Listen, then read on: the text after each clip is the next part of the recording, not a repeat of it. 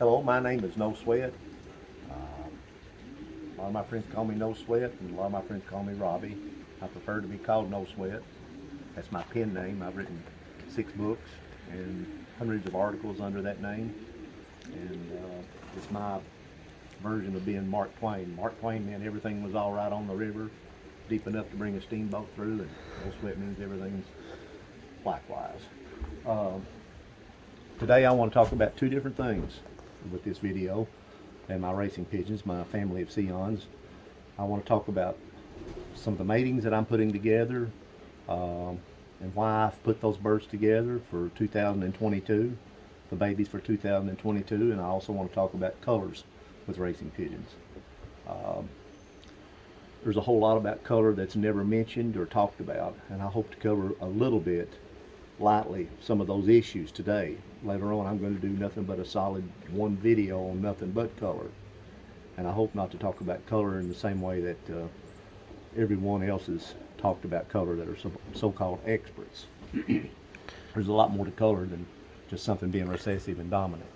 I want to talk about, if you'll see here right now, I've got four setups. I did used to have 6 in here, but right now I'm just working with 4 different pairs in my mating room.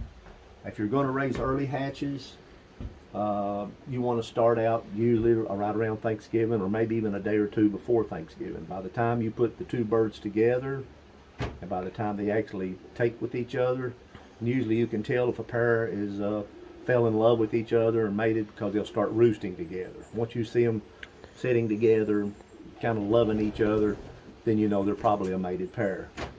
Sometimes it takes longer than others. This particular pair here, this first pair that I'll talk about, it's sort of a dream mating. This will be an all. These will be. I think it's going to be a fantastic mating. Like I've said before, a real test of a pigeon, a really good pigeon man, is a person who can put 2 birds together, fantastic pigeons together, and breed babies out of them that are better than both parents. Not the same, or almost as good, but birds that are better. I've put a medium small size hen, this blue hen here, which is a full sister, which is a full sister to a hen that I flew in South Africa, which was named Summertime. In summertime, more than likely, I never did get to handle her after she got over it, and I can tell she's got an egg inside of her right now. This hen, I'm going to set her back up there. You can tell when a hen's got an egg, she'll get, you know, swell up a little bit in here, and you can, if you've handled enough pigeons, this hen will probably lay today or tomorrow. I don't want to be handling her too much right now, but I can feel the egg inside of her. She's a full sister to Summertime, and again, Summertime led the entire United States in South Africa 2 years before the last race they had in South Africa. On average speed, she was first in the United States on about 5 of the 25 or 30 tosses they had prior to that, and she was 6th in the world. And this is a beautiful size pigeon, has the right kind of eye and everything. Classic Leroy SION. She has sort of a grayish pearl eye. Beautiful, beautiful size. This pair didn't like each other at all. She had been mated, I'd had her mated to her full brother, trying to keep that blood. And I've had, this is 096. He's been mated to number 33, the black-eyed hen, which flew 700 miles. I've had him mated to her for 3 years. So I broke him off, and they didn't fall in love immediately, but now they're in love now. And like I said, she's getting ready to lay, and you can see the little setup I have here. Little nest up there, get their water, I put the feet underneath, and I put them down some grit. It's not super clean, but this is the right size to mate a pair with. He's the bird that flew 500 miles as a young bird, and he had 7 full brothers and sisters that also flew 500 miles as a young bird. They were all out of the same nest in the same year. And he goes back on the old Heitzman Sions blood, and is everything that Heitzman looked for in a pigeon. He's a medium-sized cockbird. He's the last bird I've got left out of that pair of birds, and he's extremely valuable. I'm going to get into talking about colors, but anytime you made a blue bar, that's what the color of this bird is. Anytime you made a blue bar back onto a blue bar, that's what you're going to breed. You're actually mating 2 recessives together. Recessive color-wise, between the red and black gene, the blue or black gene is a is recessive. And then when you fool with bars, you're fooling with the recessive also in colored pattern versus checks and velvets and other color patterns. So when you made a recessive to a recessive, it becomes a dominant trait. And so that's what you're going to be breeding. It is possible to break two blue bars together and produce birds that have white flights or splashes. But you will never make two blue bars together and ever raise a red check out of them. If you get a red check or a silver bar out of two, or a grizzle out of two blue bars, a red grizzle, then there's something wrong. There's been another pigeon that's entered into the scene. But with two blue bars, you're pretty well sure that you're going to get a blue bar, and you may get a white flight or something that can be in the background. Back when I used to show birds, we were fanatics on breeding blue bars that had, this is the back of a pigeon. This is a light color like a white back. But we would try to breed birds that actually didn't have a white back at all. And I would try to breed blue bars that had all black toenails. We were that much a fanatic on it. We wanted black beak, we wanted black toenails, all of them, and we wanted a gray back. So we were real strong color disciplinarians, and you had to pay a lot more attention about color in doing that. We considered those other things as flaws because we wanted everything on the bird to be harmonious and perfect. With racing, not quite so much more. It's really funny in racing because people say color doesn't make any difference. You don't care what color a bird is when it comes in off a race. But that's not true at all. There are people that love certain particular colors, and color does matter. It matters in nature, and it also matters when people are doing selective breeding. And there's reasons why at Victoria Falls and South Africa and the Hoosier that a huge majority of the birds, I wouldn't guess, don't know the exact ratio, but almost 90%, just guessing, of the birds are blue bars. So if color doesn't matter, why are they all blue bars? It does matter. It matters in showing, it matters in racing. And blue bars is for some reason the base color of all the racing pigeons. Everybody loves a blue bar. He's got a lot of personality. I put this pair together. This is a good. I put this pair together right around Thanksgiving, and today's December 17th. We're having it's a nasty day. It's a cloudy day, rainy old cloudy day. But we've been gifted with having some warm weather, which we don't normally have. It's almost 65 degrees today. So hey, they can hear all the birds are talking to each other. They're cooing back and forth. And like I said, if you put your birds at that time together, you can see right now on December 17th, she's getting ready to lay her eggs. 18 days after this, she'll hatch them out. I'll be getting the bands issued to me sometime right around after Christmas, between Christmas and January 1st. You can do the math. You'll see by the time the babies are, 8, 10 days old, I'll be able to put bands on them that'll stay on the legs good. And so it's going to work out. I'll have really good, probably some January hatches, early January hatches out of this pair right here. And because of their consistency that both of these birds had, bloodline-wise, him actually flying and her full sister flying, I have a real good feeling that these birds are going to raise medium-sized birds and medium-small-sized birds that are going to be really good. What I feel like it's going to be good at long distance. This is a killer pair, and I'll probably these first babies that come out of this pair, I'll send to a big race somewhere. I don't know just yet. I might send some more birds back to the Hoosier. I've been wanting to fly a couple of birds in the Gulf Coast Classic. I don't know. I don't know where I'm going to send them, but these will be high quality racers. This is just one of the matings that I've got going on that I really think a lot about this year. Let me shut this door off. We'll go to this pair. I put this pair together not so much for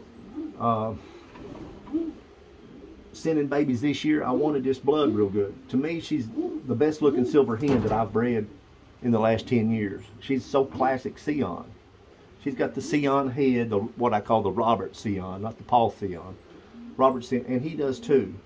And I really wanted to bring some of that stamp, some of that solid SION, good looking face and head on a lot more of my silvers. I'm looking at building a family all the time, and I wanted to get this type a little more stronger going on. And I know between this bird and this particular pigeon, you can see there's a face there. It's the first thing you look at with raising pigeons. That I'm going to be breeding back out of it. a blend of her and him together is going to give me that real strong stamp that I'm talking about, that classic, what I call the old classic Sion. When you see people say, I know a Sion a mile away, they're talking about Sions like this. You can see, I did have her with her son, and I changed my mind. I didn't want to do that. I really went after top. Both of these birds are down out of a, they line breed back onto a powder silver cock that was banded 300, that had pearl eyes, and he flew 500 miles 6 times and 600 miles 5 times. One of the best long distance birds that I've ever had in my life. And I had him almost 20 years ago. And these birds have him, or line bred back to him, both of them. So I'm going right back onto him. And he was a beautiful powder silver cock, medium sized, real. So you can see he's this particular bird up here. Come here. That's Fatty over there. I've always called her Fatty because she's the first one to the feed trough when I've got her in the main loft. And she's very difficult to make. She's a hen. She's double blue banded, so it tells me she's out of 300. I've only got 2 or 3 birds left that are straight out of 300. And she's very obstinate about mating. The last time I mated her, I had her 2 years with a cock and didn't like a lot of the babies, the types that got. I mean, they were nice babies, but I only raised really one, and it was last year, and I've kept him that I fell in love with. Single tail feather, powder silver, perfect pigeon. And I had him back with her so I would get 75% her blood. There's nothing wrong at all about inbreeding with pigeons or line breeding with pigeons. And some of the guys that are really good racing pigeon guys, they know that. I don't know, you shouldn't mix up morality with bloodlines. I love this particular silver. Let's walk out here. He's probably got, he's probably, what have you done, big boy? He's hit something on his chest, so he's got a little spot on it. But he's built perfect, and she is too. Let's walk over here by the creek. You can see I get water from this creek. You stay where you're at, Jeremy. I get water from this creek in the wintertime. The water lines here are froze up. We don't have water lines, but where I get the water's froze, so I have to bust ice on this creek, and I dip water out of it. You can see it's relatively clear. I think my birds build up a certain kind of immunity drinking that kind of water for about 4 months out of the year. And as much as I don't like it, it's kind of the thing I do like too, you know. You learn to like the things you don't like. But he's a beautiful, beautiful silver cock. And I hope to raise maybe 4 or 5 rounds out of that pair this year. Like I said, she's very obstinate about mating, and it'll probably take a while. She's a hen that I wouldn't be surprised if it's 6 weeks or something before she finally will give in and say, yeah, you're my mate. You know, we're in love now. She's that kind of hen. She's real particular. But I'm putting him back to her really for type. In the blood, I'm line breeding back on 300. I'm going to raise powder silvers out of them. That'll have the light violet eyes, like he's got. That's not a light violet. That's just a good, solid, regular violet eye. You might want to look at that. He's just like his grandfather. His grandfather was 300, and her father was 300. So that's how I'm going back on the 300 blood. Built perfect, medium-sized pigeon. She's a medium-sized pigeon. Like I said, I call her Fatty. That's one of my matings for 2022 that I highly value.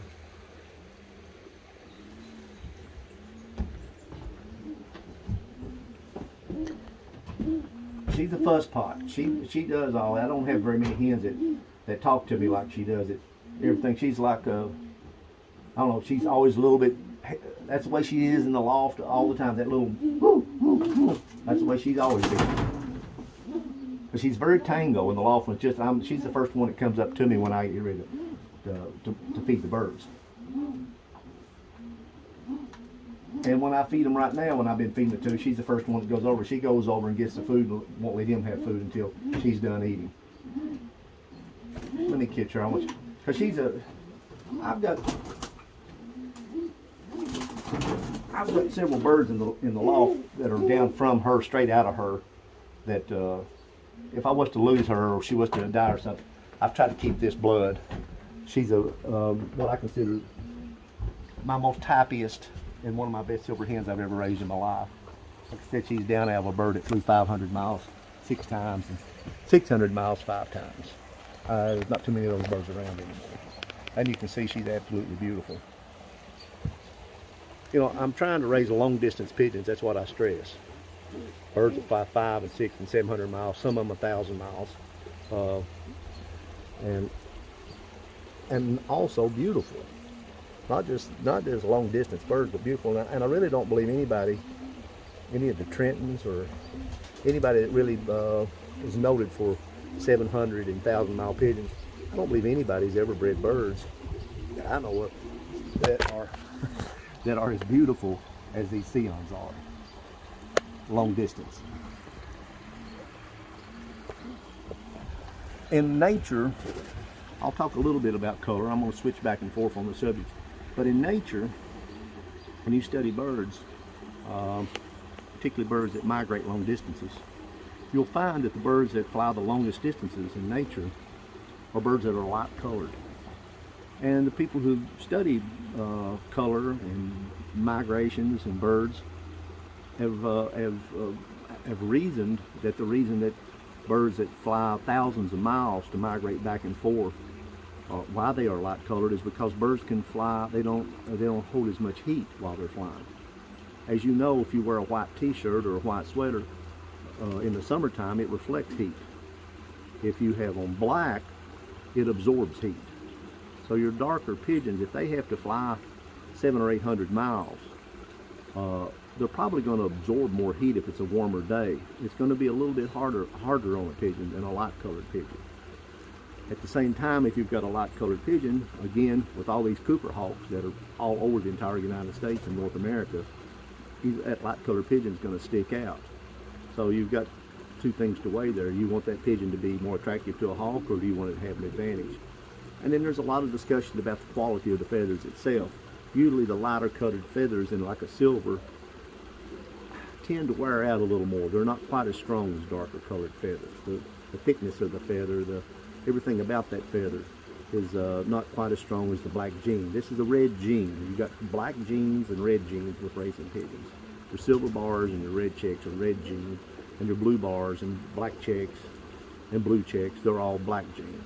And that's what you're dealing back and forth with when you're mating pigeons all the time. The question comes up, how in the world, if people want to keep asking why all the time, and that's what you need to do to learn. You don't want to stop at somebody explaining something and just let it go at that. You want to continue to ask why, and keep on going all the way back to why. And if you follow all those whys back, you're probably going to get into philosophy almost get into a religion. And unfortunately, I've always asked a lot of whys. Why on earth could you take, if blue bars are the pigeons that the original pigeons, how in the world could you make two blue bars together that raise nothing but blue bars? How in the world could you do that and actually come up somewhere down the line with a silver bar or a red? How in the world could you do that? And the answer is mutations.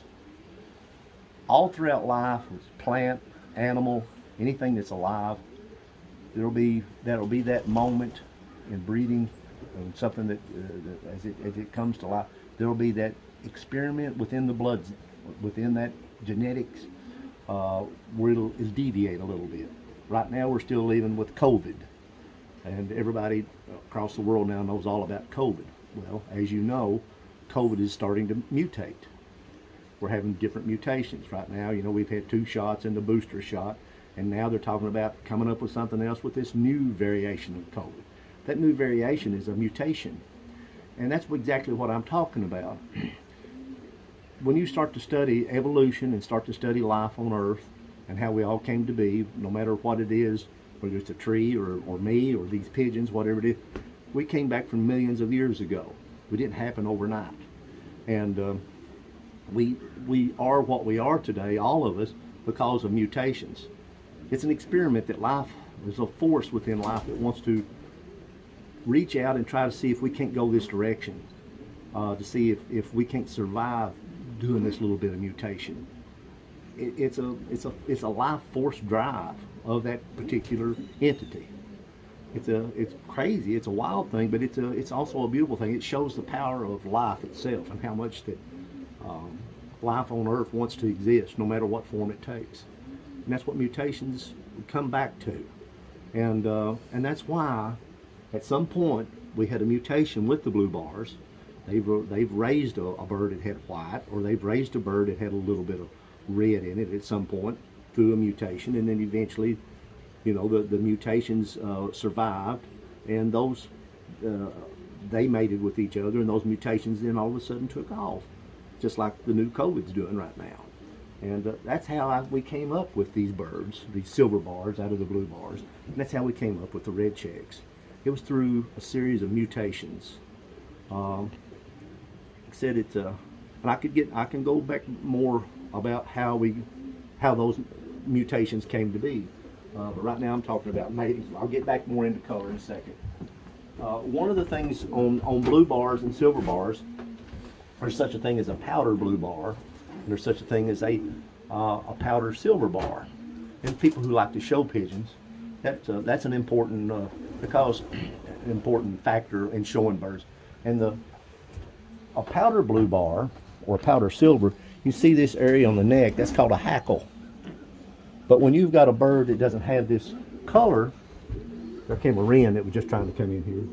We have a wren here that comes to Kentucky called a winter wren. It actually migrates to Kentucky and lives here only in the winter time. And in my book, my second book I wrote, The Fairies, I have a chapter called Winter Wren that performs a miracle. It fascinated me that a bird would come here, a little wren, to stay here in the winter time. Of course, wrens are deceiving. A wren has a beautiful song to it, and you think of little cute little wrens, but wrens they're very territorial. Once they stake out a spot, they'll go around. If there's any other birds that are nesting in there, they'll go and get in that bird's nest and break the eggs, make sure there's no other competition in that area. Wrens are vicious little creatures, actually. But this was called a hackle on a bird. That's where that fluorescent color comes from, and I'm going to talk about why birds have this not fluorescent, but iridescent. I didn't mean to say fluorescent, iridescent. There's a reason why I'm going to talk about iridescence in pigeon colors, not only in pigeon colors, but iridescence in hummingbirds and iridescence in a lot of the birds like peacocks might have. There's a reason why those birds have those particular colors.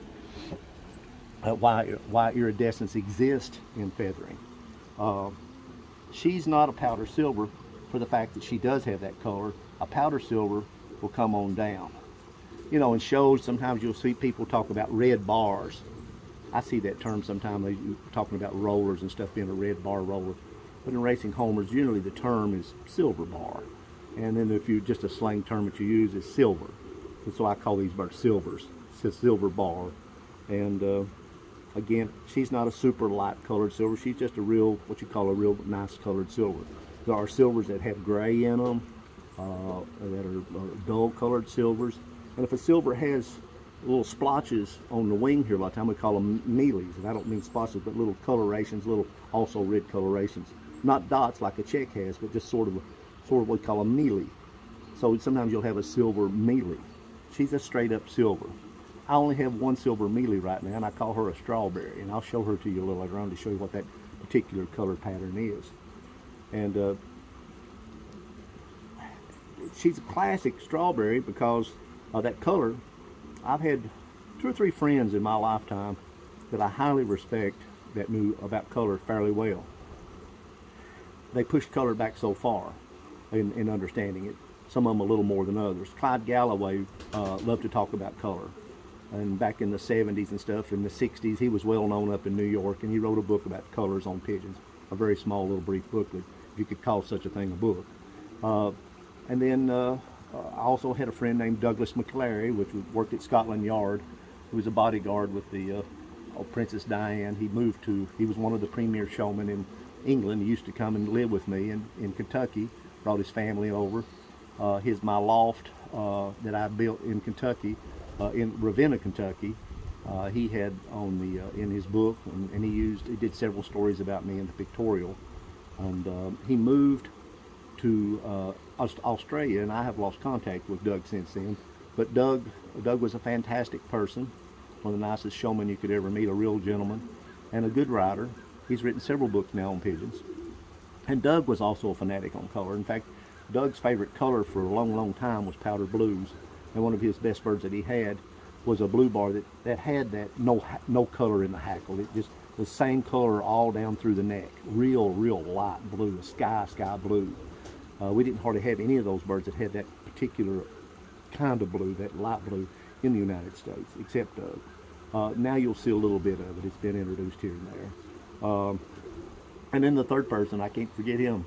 And he's still a very good friend of mine. We've been friends for 40 years, and I highly respect him. One of the people who legitimately could beat me at a show. I enjoyed his friendship and his knowledge about pigeons, and that's Jim Isselhart, who lived in Illinois most of his life. And now I knew Jim and his brother that got killed, and you couldn't find a more dedicated pigeon person than him that really studied birds any more than Jim did. He was a color nut like I've been as well. And Jim knew the value of a blue bar or a brick red or a silver or whatever. And the first time that I met Jim, I was judging the National Young Bird Show at Louisville, and he entered the show there, and I gave him best in show for a black lace cock that he had.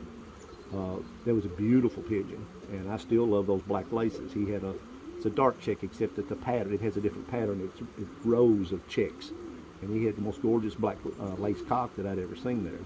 And we almost had immediate friendship. We're very much almost like brothers.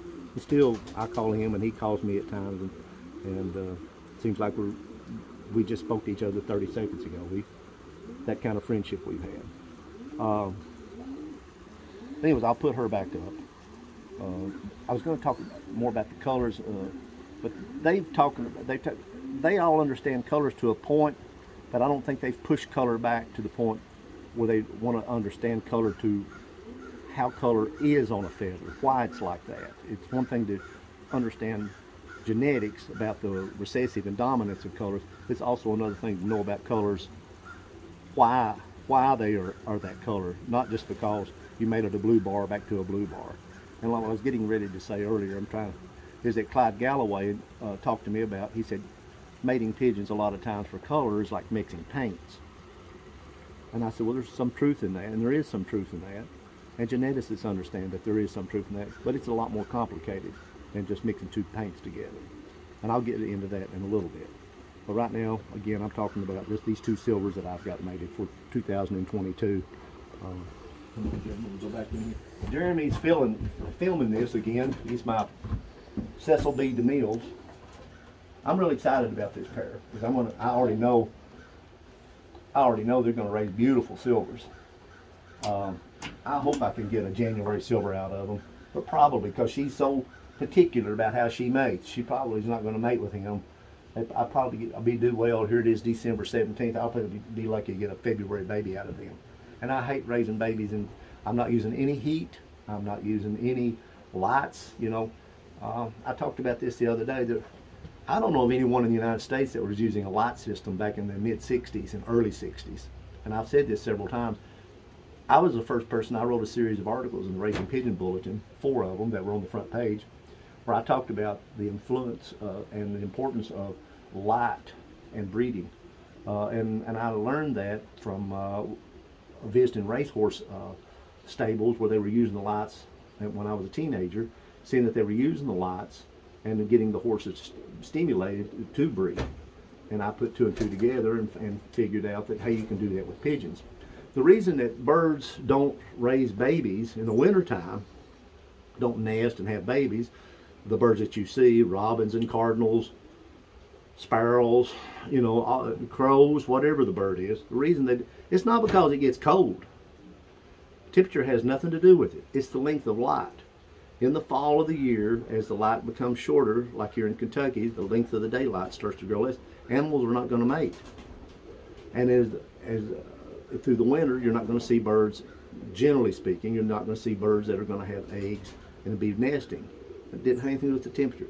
But in the spring, as the daylight starts to get longer, then you see birds that are stimulated by that light, then they want to start mating again. And that's why you can use artificial light system to get birds to mate in the dead of winter. And they say you should leave lights on like 18 hours a day, you know, all through the winter time if you want them to breed. And that's true, but I like to leave them on 24 hours a day. And the brighter the lights, you know, the more stimulation they get, the more you're probably going to see a lot of activity in mating. And it's not hard at all to raise babies in November, December, and January and February if you're leaving strong lights on in the loft. And again, it depends on what you want to do with birds. If you want to raise a lot of early hatches, then put them together around Thanksgiving, leave your lights on for about 3 months, and you're going to have a slew, or you're going to have, or whatever you want, of young birds. Okay, I'm going to go to another mating here. This mating is very similar to this other mating, although I'm using 2 different colors here. This bird I'm getting ready to come out here is called Seagull. And Seagull, come here, Hotshot. Seagull is a little more different than a lot of my Sions. I love this pigeon.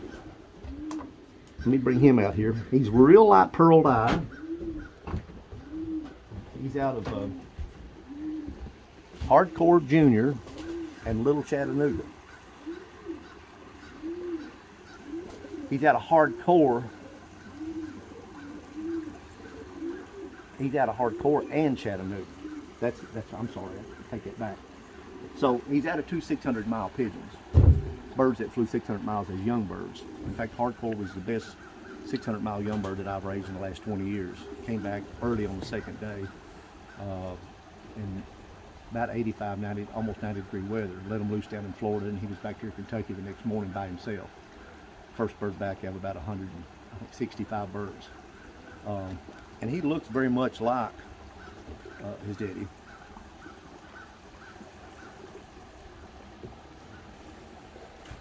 He's not as pretty as a lot of the Sions I've got. Doesn't have that real classic wedge Sion head. He's a little more snappy. Looks a little more like a wild pigeon. But at the same time, the men who raise pigeons probably recognize this bird and say, you know, he looks more like a real great racing pigeon. Because a lot of times the birds that are great long distance racing pigeons, they're not always beautiful pigeons. They're more like this more times than not.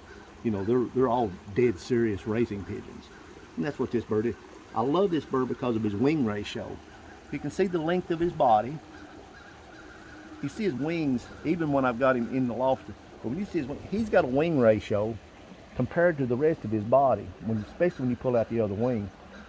That's a lot longer than most of my birds in relationship to the rest of the body. And on long distance, if you've studied long distance birds, pelagic birds, gulls and terns and stuff that are the greatest flyers in the world, you'll see that ratio that they have, a wing ratio to body, is almost always longer. That's why I named him Seagull, because of that wing ratio this bird has. He has the best wing ratio I have out of 135 pigeons right now. He has that beautiful eye that flies well almost all over the world anymore. Heitzman didn't like this eye, but I've tended to keep a lot more of this eye. It flies very well. The only other Sion man that I've known of any reputation that had the bird Sions that looked like him, that had that eye, that was this type, was a professor down in Georgia named Gil Renard. And Gil Renard was very well respected as a long distance racing pigeon man. And his Sions looked like these. This looked like a Gil Renard Sion. They didn't look like these other Sions I've got. And Gil's dead now, and his birds are gone. That whole Sion family, as far as I know, it's totally dissipated. You know, it's vanished in the air. And I guess that'll happen to me. You know, I'm pushing 71 years old. I'm hoping to keep this family together for as long as I can, and put my stamp on it more than ever. Now, I've taken this bird who's down out of Hardcore in Chattanooga, 2 600-milers, and he's a 500-miler himself. He flew back from 500 miles as a young bird. Very, very smart bird with this unusual but super tight vent. And the vent is back here where these two bones come together. And there's very little space between the keel bone and the vent bone. They're right together. You can't. My finger is laying on both of them. So he's got what they lock back, strong back, and he's got a strong back wing. That's this feathering back here where these coverts are at. And this bird is going back and talking about color again. You can see those little specks on the wing that I was talking about earlier, the little colors. And you could technically call him not a straight silver bar, but you could call him a mealy, a silver mealy, because of those little bars. And he has that gray in his mixed into his flights. You know, when you see a bird, a silver, that's got that gray in it like that, again, that goes back.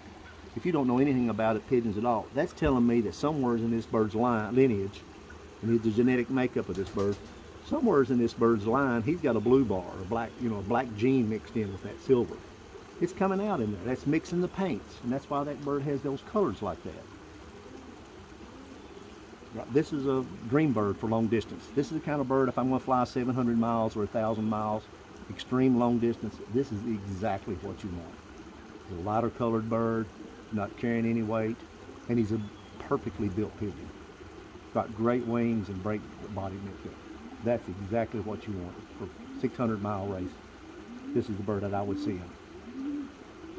I believe in giving birds a lot of rest, and I believe in these big races that you're having now, these big one-loft races. We really don't give the birds enough rest. If I was going to, I think the one-loft races should. I think really the last race in the Hoosier and African races and other major races, I think they should be 500-mile races for young birds. If you really want to find out who the champion pigeon is, take the young birds out to 500 miles.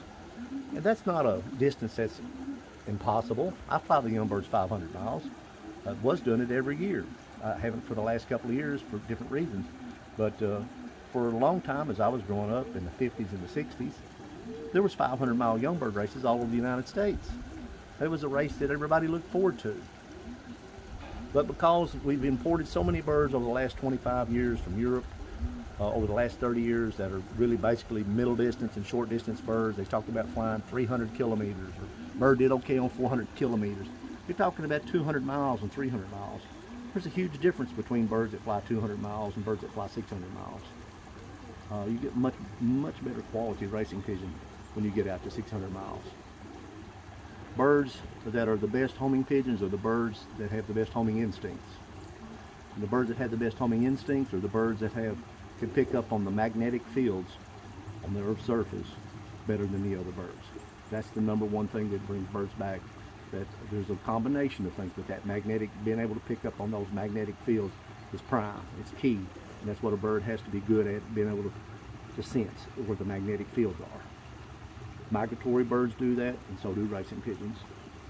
I'm going to show you who I have got him mated to. I've got him mated to a hen that I absolutely love. I mated Hardcore Junior to Queen Strawberry.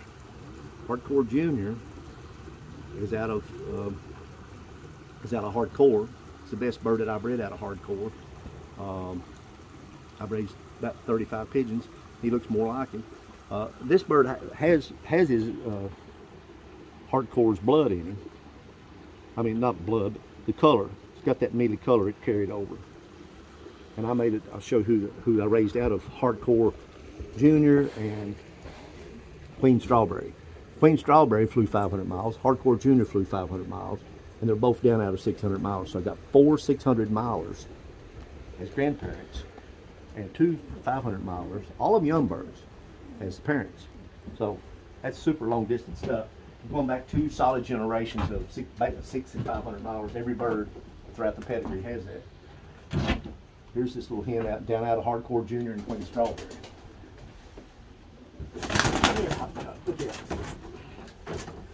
This pair is a bird I raised this year. This was the first bird I raised out of Queen Strawberry. I had Queen Strawberry. She was with a friend of mine. He had her and he couldn't get her to lay any eggs. He brought her back to me and said she wouldn't lay. And she laid and started raising babies within about 3 weeks after I had her. And so I've been thrilled with the babies that I got out of them. She's down out of a red brick cock named Resolve that flew 600 miles, and Chattanooga, which was one of the best hens I've ever raised, a blue pencil hen. And here she is. Again, she's not a very pretty bird, snappy looking, a little bit of squareness in her head. For looks, if you're showing a bird, this is not the bird you'd want to show, but oh my gosh. She's such a great pigeon to breed from. Again, she's got a little bit of that mealy going on, going back on Hardcore. She breeds back onto him. This is a strong line breeding pair back onto my best 600 miler that I've raised. Beautifully built, tight vents, closed back, and the keel coming back, a good full length keel, not too short, not too long, just right, like little baby bear wants. And she's going to be a great one with him. And again, I'm breeding those 2 pigeons together to raise birds that I think will be good at 600 miles and above. These are long distance birds. That's why she's double banded. You see, she's got my KY band, but I also put my name and address band on her. She's a special pigeon. I knew that in the nest before she ever came out because of her bloodlines, and she turned out just exactly the way I wanted. And I've got her with the cockbird. They're going to be wonderful babies out of that pair. I wished I could fly a 500-mile young bird race because that's what I'd want to enter. The only flaw I can see is that they're silver bars, and again, these Cooper Hawks are going to jump on those silvers before they'll jump on the blue.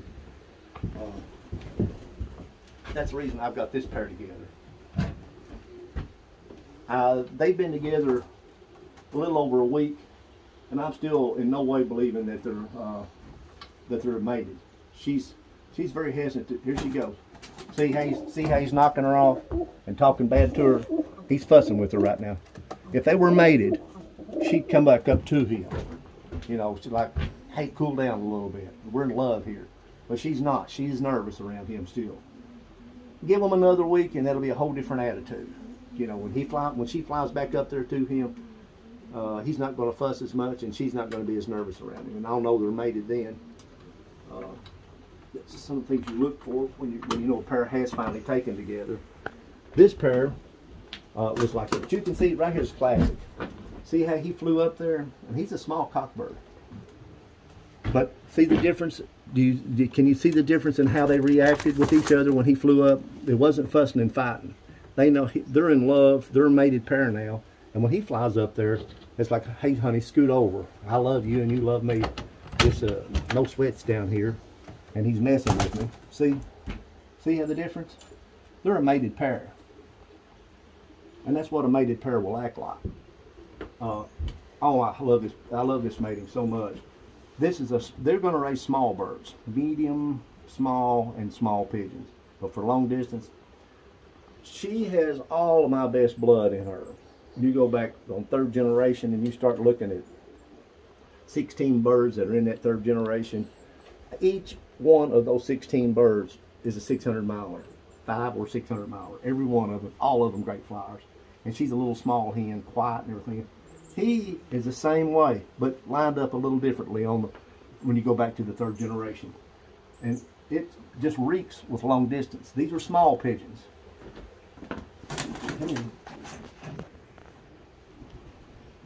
Again, this is a small cockbird, and she's a small hen, so I'm going to raise small birds. But people who are really smart racing pigeons, a lot of times will tell you that on these 600-milers, it's that small pigeon that you want. I know most of the really good long distance birds, a lot of times I've seen come back have been small hens. I love this mating. Again, I hope that I can raise some birds out of them. I think that they'll lay pretty soon. And see, he's got the gray back that I was talking about earlier, like that we used to breed for, Jim Isselhart and I and some others. We would actually breed for that color back. I could care less when you're racing, but that's that blend. Instead of having a white back, it has that gray tone going through.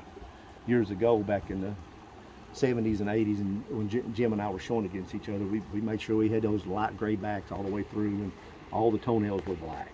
In fact, if you had a bird that had one white toenail on it before the show, you might take a little magic marker and actually color that toenail and then make it dirty so the judge would think that you've got all black toenails. It was cheating to some extent.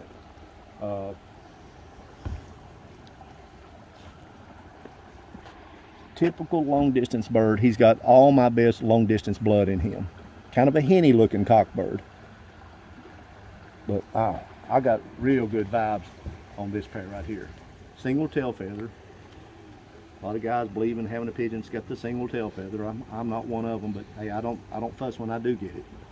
And again, I stress a bird has the best homing instinct. And I like I was saying earlier before, I think that on these big races, I think the birds deserve a 2 or 3 week long full rest before they're taking out 400 or 500 miles to see which bird is best. Not fly them 1 week and then, 1 week later they go out, or 3 or 4 days later go back out. I don't believe in that. They don't do it with race horses. All the horses that are going into the Kentucky Derby, every one of them, that's why all your prep races, your bluegrass and your wood memorial and Arkansas Derby and all the right in California, all the different races that are flown. That are run for race horses. before the Kentucky Derby, which is considered the greatest race in horses in the world, still is today, right here in my home state. They give those horses 1 month full rest. That's why they have all those major preps 1 month before the Derby. On that 1 month before the first Saturday in May, if you're watching television or living near a racetrack, you'll see that's when their big race time is. They want those horses to have that long rest. And I really believe that the pigeons need that long rest. Pigeons that are rested up are healthy and happy versus a bird that's working hard all the time and stuff. That's good too. There's two schools of thought on that. I want the bird that's happy and healthy and well rested up and gets that one big time to come back. There he goes. I love this mating. Not a particularly beautiful pair, and they're not showy at all, but oh my goodness, for long distance racing, again, that's what these no sweat SIONs are noted for. They're doing well in long distances. Classic mating right here. I can't wait to this pair lays, and I can't wait to see how the babies do. I know they'll do well. I got good vibrations about that pair. Let's cut it off. Okay, it's December 17th. Still shooting this video about color and some of my matings that I'm using. And now I'm in the loft. I call it, this winter I'm calling this the red loft. This is normally the young bird loft.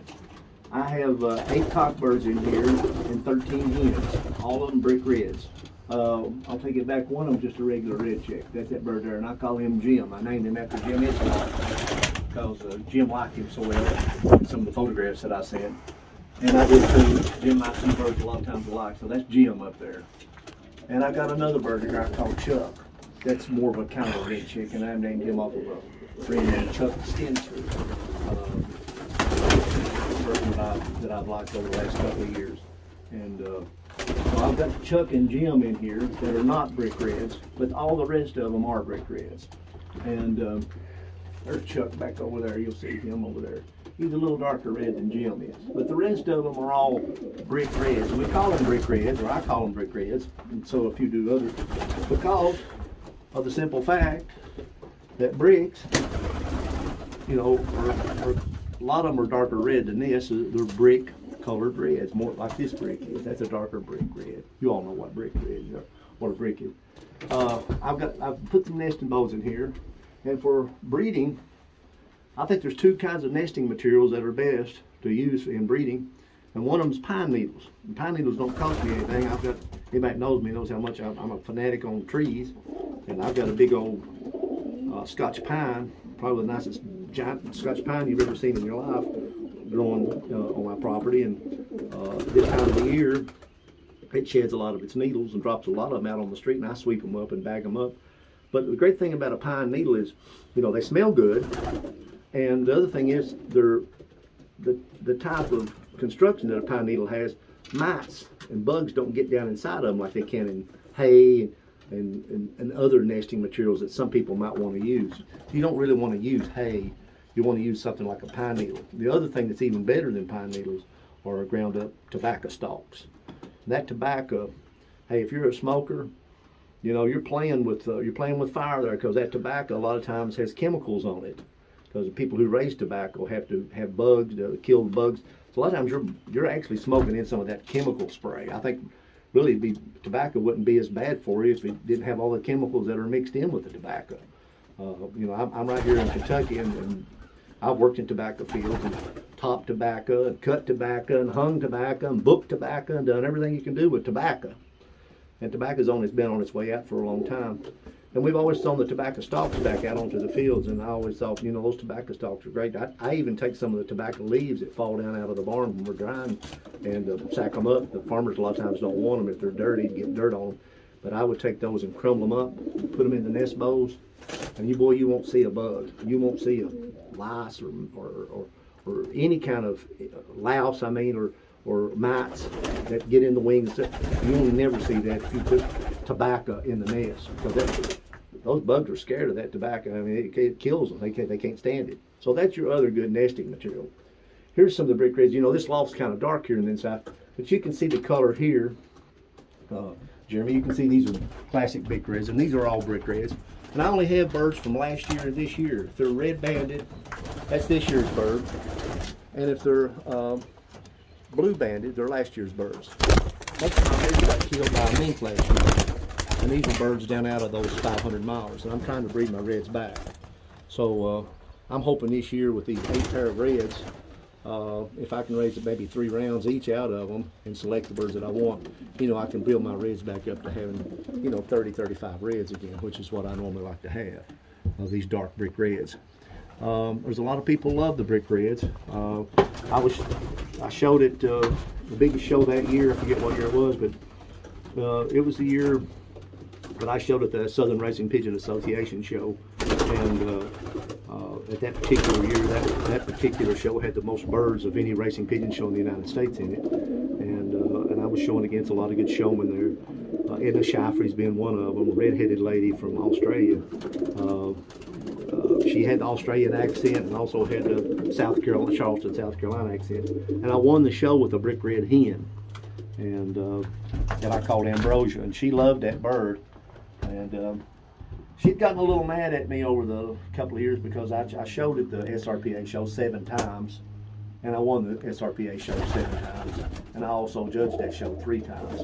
And as far as the numbers of bird racing pigeons, good solid racing pigeons that went into any show in the United States, the SRPA show had the most of them. So I was real proud of that fact. But when I won that show that year with that red hen, I could see Edna was upset because I was kind of taking her fame away from her.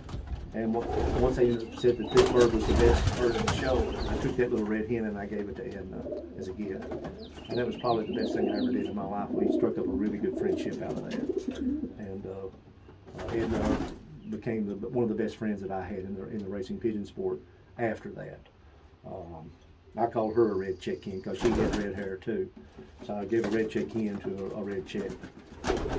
But I noticed at the shows these brick reds were fascinating to everybody. They loved them, and for a long time no one had any brick reds as nice as the brick reds that I was able to breed. And I believe today, right now, I don't believe there's anybody in the United States, I don't know if there's anybody in the world that's got long distance racing pigeons, these brick red colors. And a lot of these birds look like they have black eyes, but they're not black eyes. They're violet. They're a dark purple. That have violet-eyed, various different eyes, but beautiful brick reds. And all you can tell they're all a family. I had one guy in the last video that Jeremy shot of me. He said, "All those birds inbred. They all look like they're just the same." No, these birds have been selectively picked out of a lot of pigeons that I've bred. And that's why they have this uniform type. But most of them are kin, and oddly enough, a lot of them go back to a blue bar cock that was named Leroy. But most of these reds do go right back onto a red check cock. It wasn't a red velvet, it was a dark red check that Charles Heitzman had called Old 51. And I'm going to talk about red colors in birds, and I'm going to talk about red colors in pigeons. And there's some different things that people need to know about the color red. And there's different kinds of reds. You'll see right up here, I'm going to talk just briefly, but see how this red here and that red over there, these two right here on top of these nest boxes, these roost and nest boxes, you'll see how the red continues to go all the way underneath their chest and up back toward the rump. Versus here's a red over here where the red coloring stops, you know, down just a little bit below the chest. Here's another red over here, that's Chuck up there, where the red kind of comes down just below his neck. And here's a red check altogether, where his red just like a normal red check, it doesn't come at all. Here's a red that stops off. If you get into breeding these reds and become fanatic at it, you probably want to start breeding these reds where they get really red down all the way through the color like that. You can see there's a red over there, and I do have a few in here. Some of the reds that come to mind over the years that were within a family were the Trentons. There were some dark red Trentons in the family and dark red blacks, but these birds are so much more handsome than the Trentons ever were, and a different kind of pigeon altogether. But the Trentons were long distance birds, and these reds are also long distance birds. Like I said, I am not forcing any of these matings in here. I just stuck the cockbirds in with the hens, and I'm gonna because I don't think I can go wrong here. You can see they're all handled like dreams. Each and every one of these birds are perfect in the hand. And they're all down out of 600 milers, and I don't care how they mate. There's some guys that'll do that. I'm not forcing a mating in here whatsoever. I'm going to let Jeremy, I've got brought a ladder in here. This loft's tall. These birds love this loft. They're very healthy in this loft. I've talked about this loft in other videos. This is the kind of loft you want. You can forget all about having to grab the pigeons all the time. I could care less about grabbing these pigeons. I'd much rather have them up here happy like this and healthy where I can't get them. They feel safe up there. That's fine. And I don't need to be picking these pigeons up and grabbing them like some little kids got a toy all the time. These birds are very tame.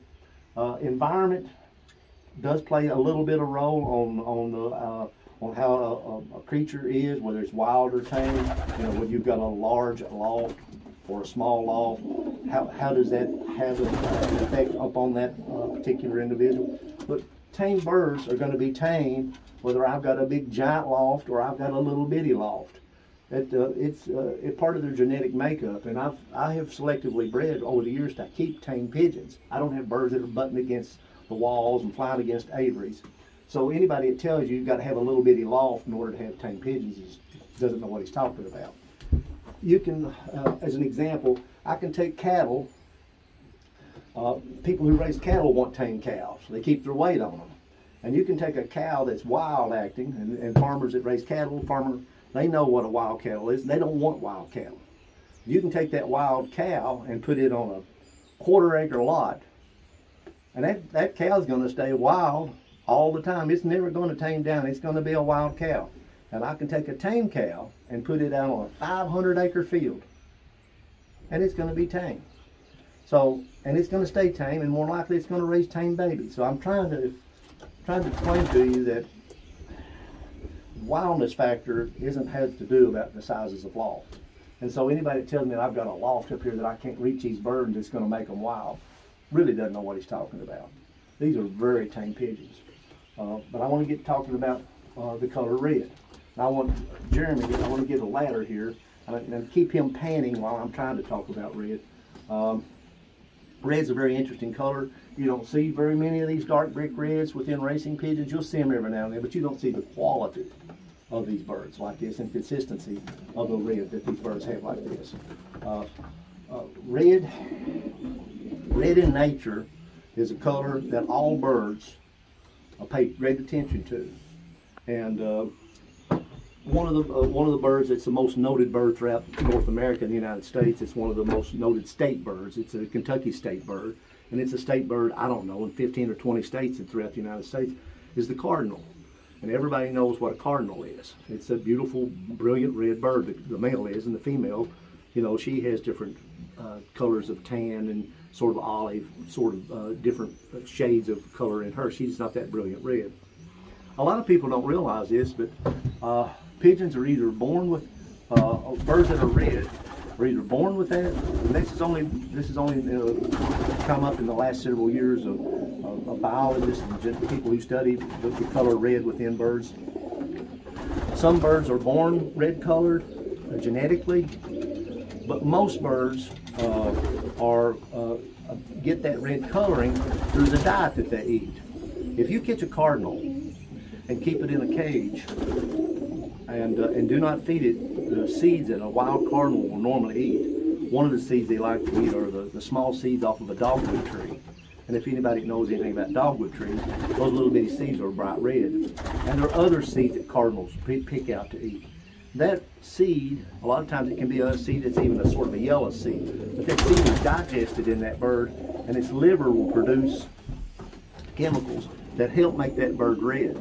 And in nature, there's an old saying with birds, redder is better. And I almost believe it's true with racing pigeons, which is a whole different ballgame. But that's the reason, what I was going to tell you is if you leave a cardinal locked up in a cage, and you feed it a diet of seeds, and keep the bird healthy, but you can keep the cardinals in cages. And it goes through 2 or 3 different molts, say a third molt, you're going to find a cardinal that's not red anymore. You'll lose that color. And so you start to learn, hey, cardinals get their color by the type of diet that they eat. And they eat certain seeds that actually help produce the red.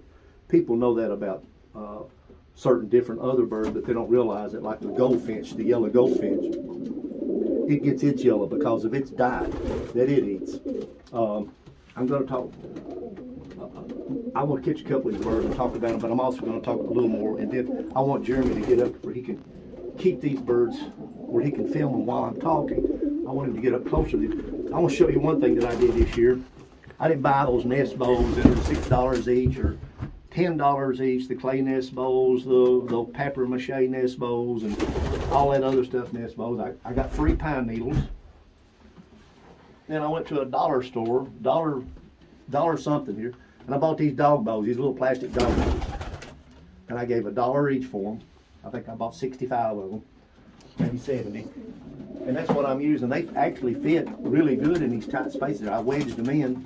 And these I put a couple of bricks around to keep them in. But they serve perfect for pigeons nesting. You don't have to spend, people spend too much money wanting their lofts to be beautiful, wanting them perfect nest bowls, perfect waters. You can see right here, there's 3 different examples of waters.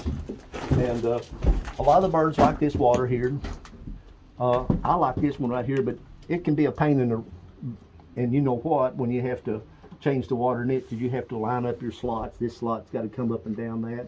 And sometimes you get, and if you've got a water like this, you've got to put I put a milk crate with a wood top on it. That's so that the water won't get dirty. Pigeons that hop up here, they can't mess in it in any ways. Get down, this protects that. So you've got 3 different waters here that are using.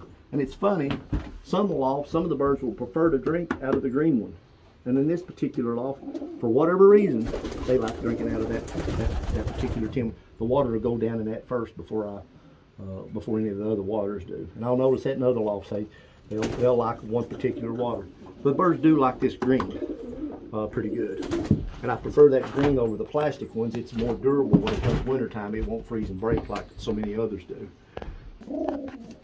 Okay, I've asked Jeremy to get up on a ladder where he's a little more level with all these brick reds that I have. Let me try to scoot some more of these over this way. You know, so that you're getting a really good.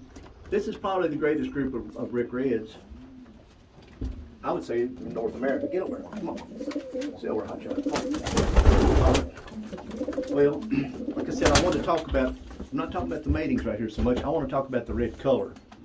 You know, in the bird world, the color red really has a special significance. Many of the species, many of the different kinds of birds you have, and I think we have in the world, I don't want to be too wrong, but I think there's 9,000 species of birds.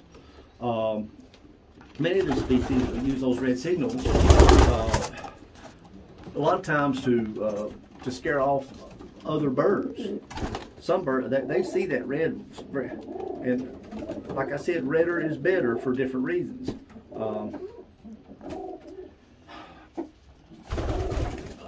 The reds have 2 different, birds have 2 different basic sources of colors, what I want to talk about. And I'm talking now more in nature than just isolating talking about pigeons. The more common of those things is called pigments, and which is pigments are a chemical compound that's located in the feathers or in the skin of a bird.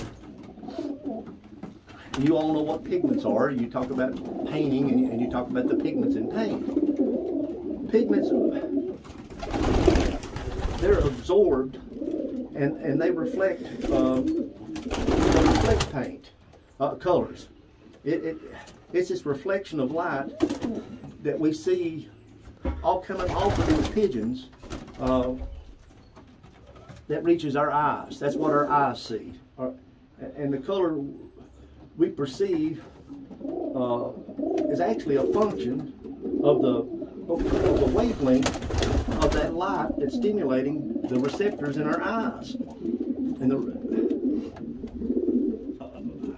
the longest wavelength of these colors is red. And no light. If there's nothing, none of those light colors in that light waves are being reflected, you have black. And if all light is being reflected back, you'll have solid white.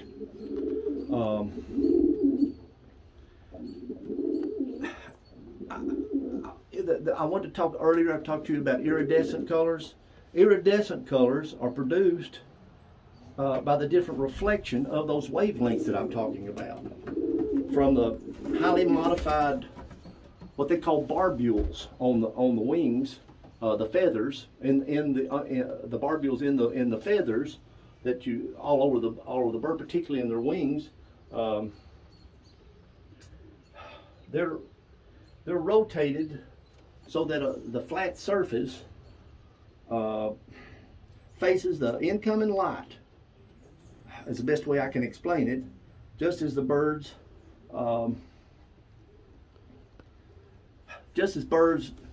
say this, just as birds did not evolve to please our eyes, that also the songs of wild birds did not evolve to please our ears. So there's reasons behind why we have this red going on.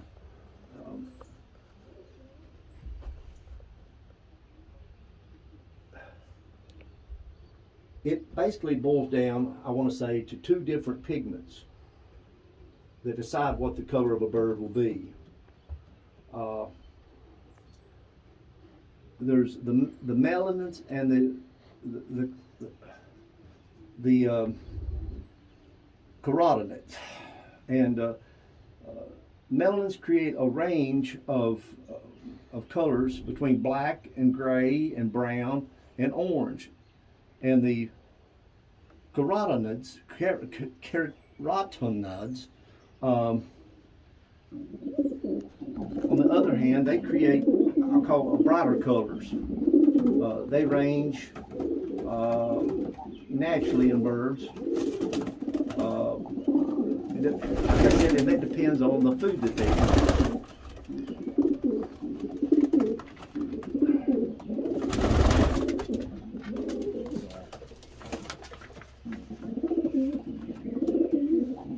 Pigments produce a lot of different colors in nature, like paint and also in dye. Pigments are the chemicals that are absorbed some of the wavelengths of light and reflect others.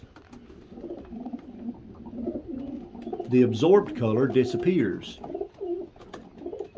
and the reflected color is what we see. Pigments reflect red light and absorb all the non-red wavelengths.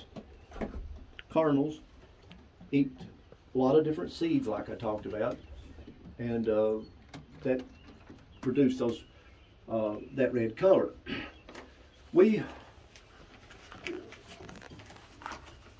If you took the feathers of a red bird and ground them up, if you grounded them up, the feathers are going to turn out to look sort of like black. And the reason that you're getting that color like I'm talking about is because of the way that light comes down on those feathers and is reflected.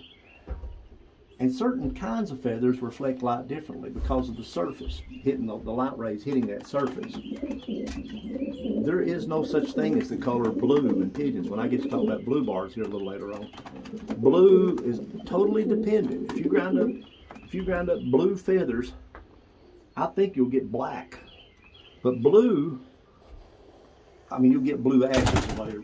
I think blue is that particular color that we see like in indigo buntings and bluebirds and in blue jays, and a little bit with our pigeons themselves. Of course, they got a little sharper, a more keen blue, more iridescent blue. What happens in that blue color is because of the feathers on that bird. They don't have a flat surface like you think that's reflecting that light back. The kind of surface they have on those feathers actually has a certain pattern to it that when the light hits it, it reflects back to our eyes that blue color. That's what we see. But the feather itself's not blue. We're seeing a sort of a magical game going on with the light, the way it shines down on a particular surface. So you don't have bluebirds, and you don't have blue jays, and I'm not sure what you would say about pigeons, but I think with the pigeons, like I say, there's the pigeons there's birds that have their colors. A great many of them get those colors because of their diet, and then there are recent studies that are showing some birds are born with genetically are those colors. With the reds, what I've tried to do is make reds to get a lot of these reds, which, you know, doesn't take a genius to figure that out. But if you want to make these reds darker, And Jim Isselhart and I've talked about this, and I've talked about it with other people that are paying attention to breeding reds. Of course, the red looks really good when he gets darker red. He's got all black toenails, and he's got a black beak. It sticks out. You know, it's a beautiful pigeon, an unusual pigeon when you go to a pigeon show or you're just looking at pigeons in general. And to get that really dark red, you can make two dark reds together, and you may raise a red that's even redder than either one of the parents. Probably if you raise maybe 6 babies out of that pair, you get one that'll probably be darker than either one of the parents. And if that's what you're after, you keep that one bird. But if you really, another route that you can take with the reds is to mate them back onto a black check or a black velvet, a blacker colored pigeon. Mate that bird to that red. And when you mate that bird to that red, let me stay where you're at. Bird to that black, there you go. You're mating the red color, just like you had a can of dark red paint that you bought at some paint store, and you take that black paint and you mix those two together. Well, what are you going to get? You're going to get darker red. Or and that's what you're doing when you made a black to the red. And so I don't have any blacks in here, but if I was going to try to make these reds any redder, darker red, that's what I would put. I'd put a really dark black velvet in here. I want to talk about this with the pigeons. Since the red is a dominant gene, and this pattern, you've got check pattern, you've got velvet pattern, you've got lace patterns, you've got bar patterns, you've got ash patterns, you've got grizzle patterns, you've got all those different patterns, and those patterns are all dominant and recessive to each other. And one of the more dominant patterns that you can have over all the other colors when you're just talking about patterns is the velvet pattern. That velvet pattern will be strong. And the check patterns, both of those patterns are dominant over a bar pattern. If I make that check pattern, like that bird is, back onto a blue bar, and all through their background is all evenly, I've got half of them are checks and half of them are bars. When you go back 4 or 5 generations, you've got 60 birds there and 30 of them are blue bars and 30 of them are checks. You're probably going to raise more checks because it's a dominant factor. You're probably going to raise more checks than you will bars in the babies. One of the good things, so you know that when you're mating two, but when you make these birds like that red chick there, if I make 2 red chicks together, unlike having blue bars, I can raise about any color under the rainbow out of 2 red chicks. If I make that red chick back onto that red right there, that hen, those 2 birds right there can have a black pigeon raised out of them. That'll be theirs. They can have a blue check that come out of them. They can have a blue bar come out of them. But if they raise a blue bar or a black check or a blue check, it will be 100% all the time. It will always be a hen. That's a color sex link opposite law. That's always true with pigeons. When you make 2 reds together and they raise a black gene pigeon, it will always be a hen 100% of the time. This same pair can also raise you a silver bar. It can raise you a brick red, a light red chick. They might even throw a real white red chick, and they can raise birds that's got white on them. They could raise an albino. They can raise about any color under the sun. 2 reds can. That's because of who they are. 2 red chicks, they're dominant color pattern. Depends on what's going on in their background, who their parents were and who their grandparents were as to what they'll eventually throw. I have found by mating 4 generations, on about the 4th or 5th generation, where every one of them are all reds mated back together. I don't normally keep those birds. I try to fly them. This loft, it's kind of hard to see the colors. I want Jeremy to, there's a few hens that's flown out here in the aviary, in this one aviary, but you can kind of see the dark red coloring on them. And you'll see one of them, some of them are a little more what I call velvet pattern, and you'll see some, most of these birds are really super dark red checks. Because when you can see, here, go right there. When you can actually see a check in them, like this bird has, that you can see the check pattern in it. Whereas this bird beside of it is a little more of a red velvet. It's still got a check, but most of these birds are really, really dark red checks instead of what I call red velvets. And that's going back on over 51. Anytime that now all the blue banded birds are last year's birds, all the red banded birds in here. I only kept 2 red cocks this year. and that's this red cock right here. He handles like a brick. I mean, he's solid as a rock, and I know he'll be a good bird to breed out of. That black, those dark eyes. You know, one of the things that really sets off a brick red is that light colored head. And again, if you want to try to raise some of the light colored heads, you know, I could make those birds back onto a little lighter colored bird, a light red check, or I could make it back to a blue bar even and get some of that lighter colored bird. One of the things about red I'll talk about too, I don't want to be repetitious, is that if you made a red cock bird to a blue bar or a black check or a blue check hen, in other words a black gene hen, always, if the birds are the same color as the mother, as the black gene hen, they'll always be a cock, and if the birds are the same color as the father, they'll always be a hen. It's called the color sex link opposite law, and that always holds true. A few years ago, I let some birds go at 1,000 miles and got one of the birds that came back was band number 110, and that bird was a blue check on one side of it and a red check on the other, and I never really was quite sure it was a hot cock or a hen for a long time, but it turned out to be a hen. And you'll get that every now and then. That's a very rare color to get. That's a real late hatch, this little hen over here, this little black-eyed red hen. She won't be old enough to mate until probably March or April this coming year. But she's going to be a beautiful bird. She's going to be a dark-eyed red velvet hen, you know, what I'm looking for. I'm trying to think of what else that I could talk about on reds.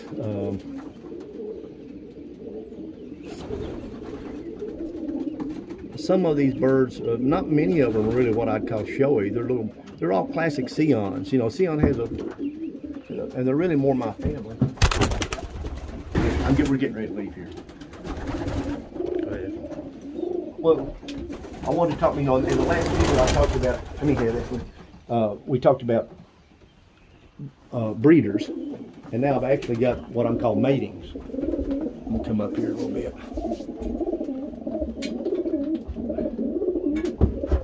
These are the birds that I'm actually mating. These are not just, you know, I'm talking about breeders, but I'm also talking about mating. And I haven't, like I said,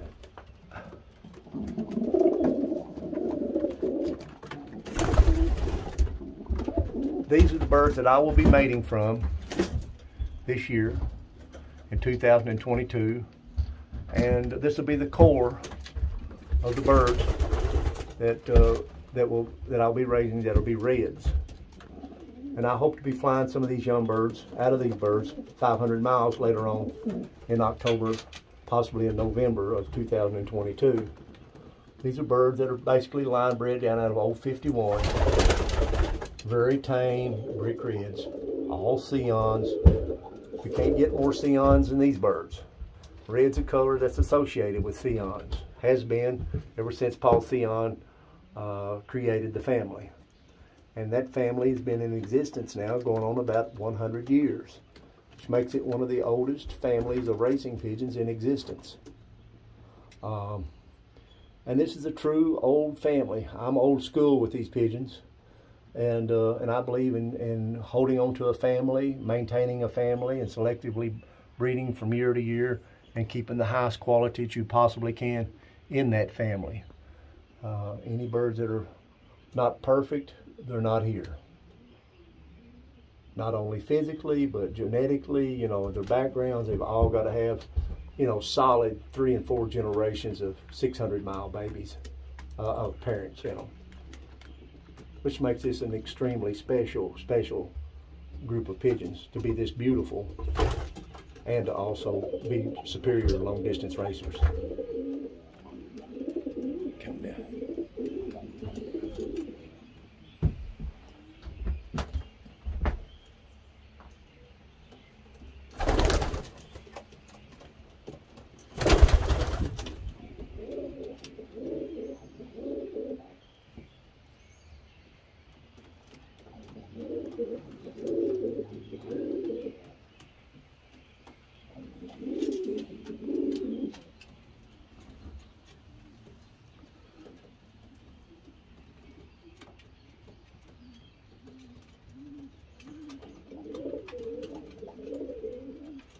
You know, if I had the lights on in the loft right now, there'd be a whole lot more activity going on as far as birds wanting to mate with each other. I'm not pushing these birds at all. And again, you can see how I've got the nest bows, these dog bows set up with pine needles in them. That's what they'll be going to. Well, I don't know if I've helped anyone talking on the subject of reds. It's one of my favorite subjects. I have a lot of people that email me and call me and love to talk about the reds. Again, like I said, every now and then, if I go 3 or 4 generations deep, wherever reds are made, I get recessive reds, and in those recessive reds, I get a huge variation. Some of the reds are almost an orangish red. Some of them are sort of a purplish red. I get reds that have polka dots on them, on their colors, with white splotches. But I don't like keeping those kind of reds, and I'll usually have them out here flying, and usually the hawks will get to them. Really, right now, I wanted to work with the dark reds. And hold on, I'm gonna scoot this ladder over and try to get a little closer, and then I'm gonna leave this alone for a minute. We'll go on to some of the others.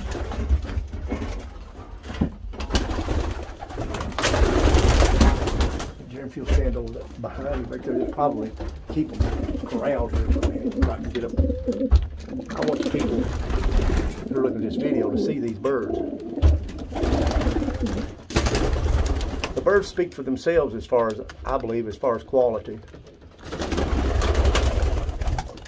You know, I see a lot of pigeon videos, and I don't see anybody that's got birds like this.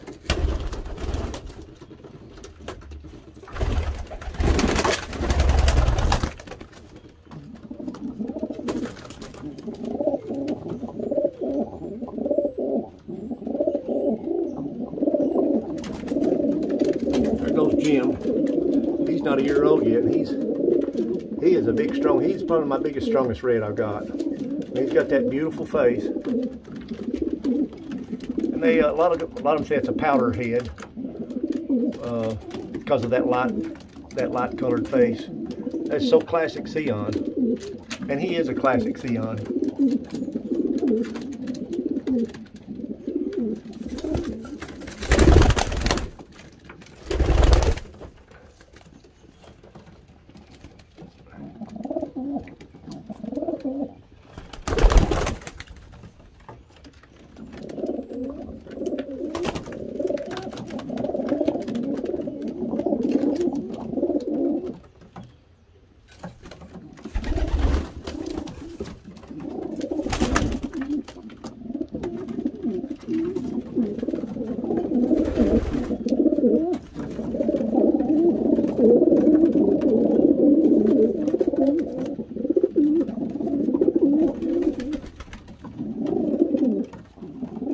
Well, that's it, Red.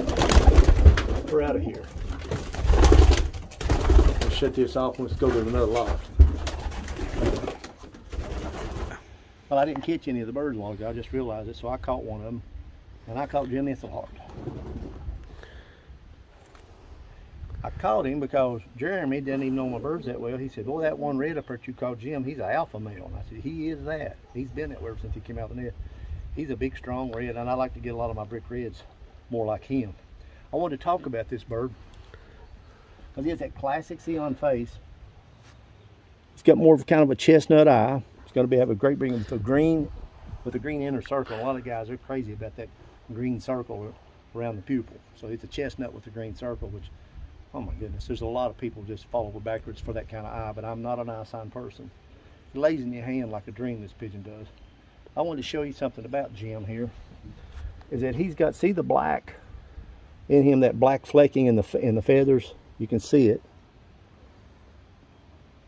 I don't have it in as many of my reds as Heitzman did. And there's a reason. I make my reds to reds, and most of my reds don't carry a lot of black in them because I keep the reds separate. But Heitzman was big on mating a red check to a black check or a black gene bird, because he had a lot of people that wanted to buy pigeons off of him. They wanted 1 pair or 2 pairs, and they wanted to make sure when they bought the birds that they got 2 hens or 2 cock birds. And the way he could ensure that as a baby pigeons was to mate a black gene male to a red gene female.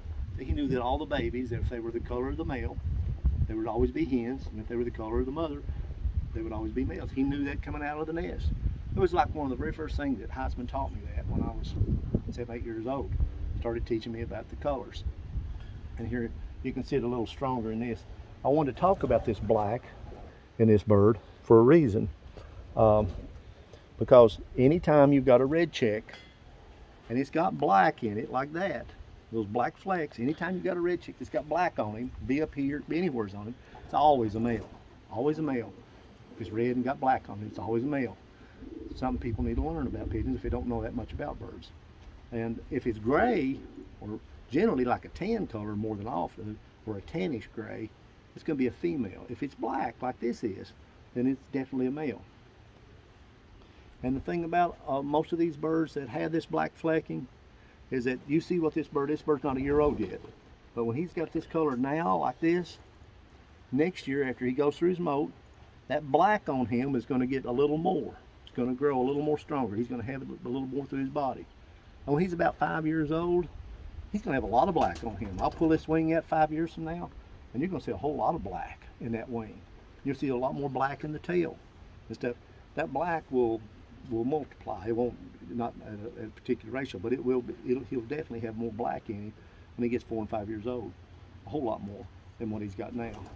There's a lot of old die-hard SION guys, particularly Heitzman Sions guys. They say, "You got any of them red checks that's got that black in them?" I say, "No, I don't have too many of them. I've got a few." Or silvers. The silvers also have that black in them sometimes. And one of the things that I've noticed here, you'll see on my jacket, it's turning white. This is almost a brand new jacket, and the reason it's white all of a sudden, because I've been picking up just a few birds. And this time of the year, you always want your birds to have a really good tight feathering in the winter time. You know, been through their molt, and that's the bloom. That's that pigeon dust coming off of them. That just shows you're picking up a lot of nice, healthy pigeons. That's all. You want pigeons to have good bloom on them. It just shows you got good birds. You know, good, healthy birds. Happy birds are healthy birds. And I say that over and over and over again. This bird here is full of himself. You know, every bird's got a lot of character. It's like Jeremy noticed. He rules the roost in there. He's, you know, for a young cockbird, he can whip any pigeon in there. He's probably the biggest, strongest red I have out of all the reds that I do have. I'm real anxious to be breeding some reds back then out in some creek reds. Every bird I've got in here are all blue bars. They're all what I call my Leroy family. These birds have all been flying either in the Hoosier or the African races, and they're all kin. A lot of them are, you know, first cousins or half brothers. And you'll see a real distinct family of birds if I can get them all walking out here in Avery. This Avery the other day had a Cooper hawk that flew down and actually caught a bird through the Avery. Killed a really beautiful young cockbird. One of the best birds I raised this year. Maybe a little sick. Come on. Come on. I've got one pair. It's already laid on. It's got eggs. Come on. Come on. Well, I talked about these birds earlier in the last video. That come on. Come on. There you go. There you go. Come on. Again, I put those dog nests, dog bows for nests down here. I've got them right up to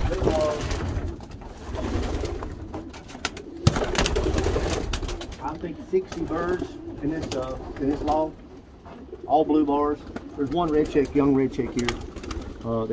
That's a real super late hag. Let me have it for a minute. I want to, you know, we've got them kind of corralled up here in a tight space. What I want to emphasize here before I get into talking about blue bar colors, I want to talk about family. I don't know where you're going to find a family of Sions that even come close to looking like this group of birds.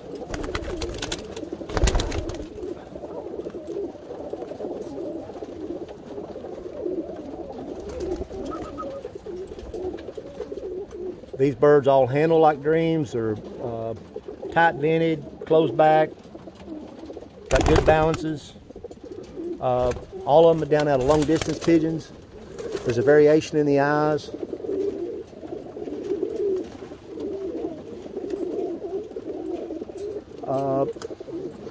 Most of the birds are probably, there's a good percentage of young birds in here this year. I had to raise some gorgeous ones. All the red-banded birds are red-banded.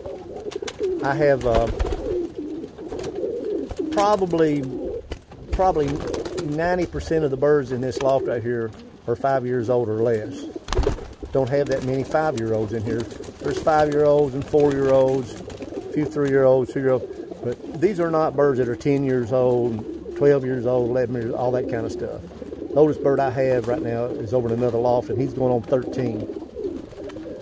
Okay, I'm going to talk at length about blue bars. I'm trying to keep this video, it's getting longer than I wanted to, but I wanted to talk about colors and about some of the matings out here. You'll see right over there, I've got, you see all the birds look up just then, they had a crow up there. These birds are constantly under Cooper hawk attacks. Out here in this aviary, they come, the hawks, a lot of times they'll fly down and hit in this aviary while I'm out here.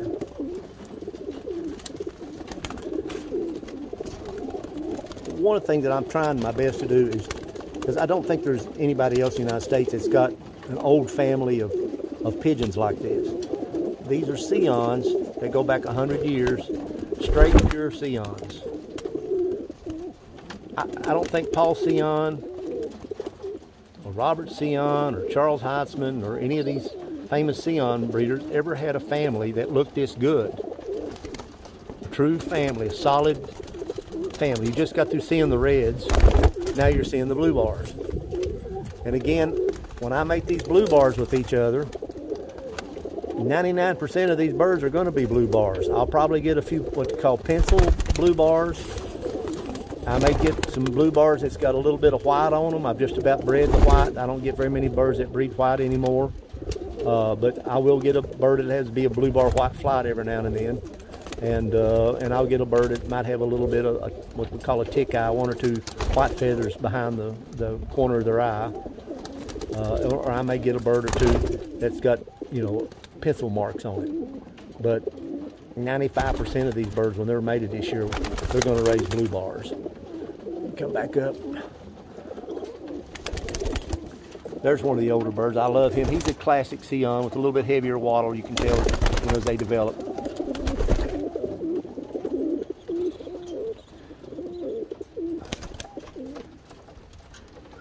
There's 1 or 2 late hatch blue bars in here.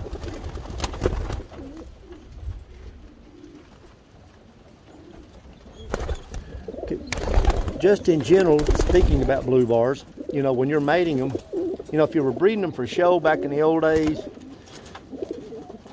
we tried to breed birds that had 2 wide bars, those 2 black markings on them. Really, the wider the bar, the better. And it's really hard to breed birds with wide bars. I almost see them more in birds that are actually racing than I saw them in show birds. And I still don't see that many. I went to the National Young Bird Show this year, and I didn't see blue bars with big wide bars on their wings. What I saw were narrow bars and nothing generally as nice as the bars are here. And one of the ways you could improve that bar, if you're just talking strictly about color, nothing else, to put that bird back with a bird that has a check pattern. And sometimes you're able to get that bar to widen if you're trying to get wider bars on a bird. Oh, what happened? Is it wanting to rain? It is raining. And we're starting to get a little rain, which yeah, it's raining. This may interrupt shooting this video out here. I may have to come back to the loft. But I wanted to show family. You'll notice that the faces on these birds are very similar. Birds are very, very tame. Jeremy and I've got them bunched up together. You don't see them trying to knock each other out. I mean, they're doing a little bit. But is this going to hurt your camera if it gets wet? I don't know. That bird right there is out of a bird called Lurch and Little Chattanooga. This bird right here. He's a late hatch. Lurch was a big, huge cock bird. Biggest pigeon I've raised in a long time. And Little Chattanooga is one of the smaller hens that I've raised. And a lot of times, if you made a big giant cock bird to a little hen, you're going to get giant cock birds and little birds. But with that particular pair, I was thrilled to death because it turned out again just right. You've got a big pigeon with a little pigeon, and the birds that came out of them were medium-sized perfect pigeons. This bird right here again is a bird that's a full brother in summertime. The bird that flew so well for me in South Africa, and he's gorgeous. He's probably my favorite blue cock as far as type and looks and everything. And I'm line breeding back to several birds with him that are crucial, good all-around flyers.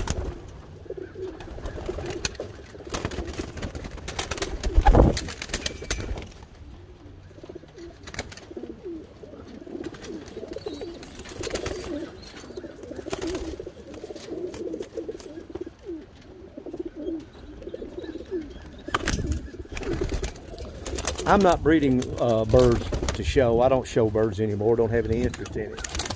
But I do like a beautiful pigeon. I do pay attention to what kind of faces they have. I'm trying to find a face that pleases me, a wedge-shaped face. It sort of shows me that a certain amount of intelligence in them. It's a certain type that I like. I don't like the snappy-looking pigeons. So I have the luxury that not only do I have the quality of long distance birds, but I can also go through and pick out what type of long distance bird that I have want. And right now, a lot of these birds that I've put back together are going to be mated right back onto the same birds they were mated last year. And then I've got some new matings that I'm experimenting with. And some of the birds I'm just going to let them mate any way they want to mate. So let me go back up here. But these are all breeders for this year, except for these few late hatches that are in here. And you can see what the matings are going to be like. That's Elvis right there, that big old heavy cock right there. He's not heavy, he looks heavy. He's got a lot of, he's actually, in his hand he feels like cotton. But he's kind of got, he looks big. He's got that sort of dominant look in his face. That's 74 right beside of him. She's out of 33, the 700-mile hen, and that hen right there, 74, flew 500 miles as a young bird herself. And a gorgeous hen, very much the type of pigeon that I breed for. She actually flew better flying back from 500 miles than she did when I was training her. A couple of times she set out 2 days to come back from 200 miles and stuff, but when I flew her 500 miles, that was one of the years I got day birds. I had a good tailwind, but she came back on the day as a young bird from Florida, down in Jennings, Florida, about 30 miles, 25 miles down into the line. I'm going to move out of the way. I've got them a little bit too bunched up here. This many birds. Again, there's that bird that I love so much right here. Very much my type of bird to breed on. We'll step up. I'll pick up a couple of birds. I want to talk about them, a few different things, and then we'll get out of this loft too. And then all we got is shoot. Well, I'm not going to stay in this loft. This is a big handful of birds here. I want to talk about him. Very much my type. He's one of the birds that I bred from last year. Classic SION. I'm not getting much light here. Show his eye and everything. He's a handful of pigeons. I got the birds fat right now. I've been feeding them too much. But I'd rather have them fat going into the breeding season, even though it sometimes can affect, particularly showbirds, it can affect birds on being able to have fertile eggs or not. When you raise showbirds, you get a little bit too much fat going on back up in here, and they have trouble making contact in order to produce the fertile eggs. Now we've got a strong rain coming down on us now, because that rain wasn't supposed to hit us today, I don't believe. But we've had, what, 3 days of rain. Let's get out here right through that. I want to show the eye on this bird. He's got a little different eye than I keep a lot of them. More of that really classic violet eye. I love this pigeon. He's down out of hardcore and longwood. Don't have many birds left out of hardcore and longwood. That's where he gets that eye, is off the hardcore. And they get raised. And he's got that single tail, tight dents, the whole 9 yards. 2 600-milers is his parents. He's got a lot of personality. He was one of the best birds that ever came out of that pair. I raised 35 birds out of that thing, and I've got 2 or 3 left. And come over in here, Jim. You can show them. I'll do it if you want me to. I just want to keep it straight. You want to go out there and yeah, try to run them back in here. Not trying to run them, but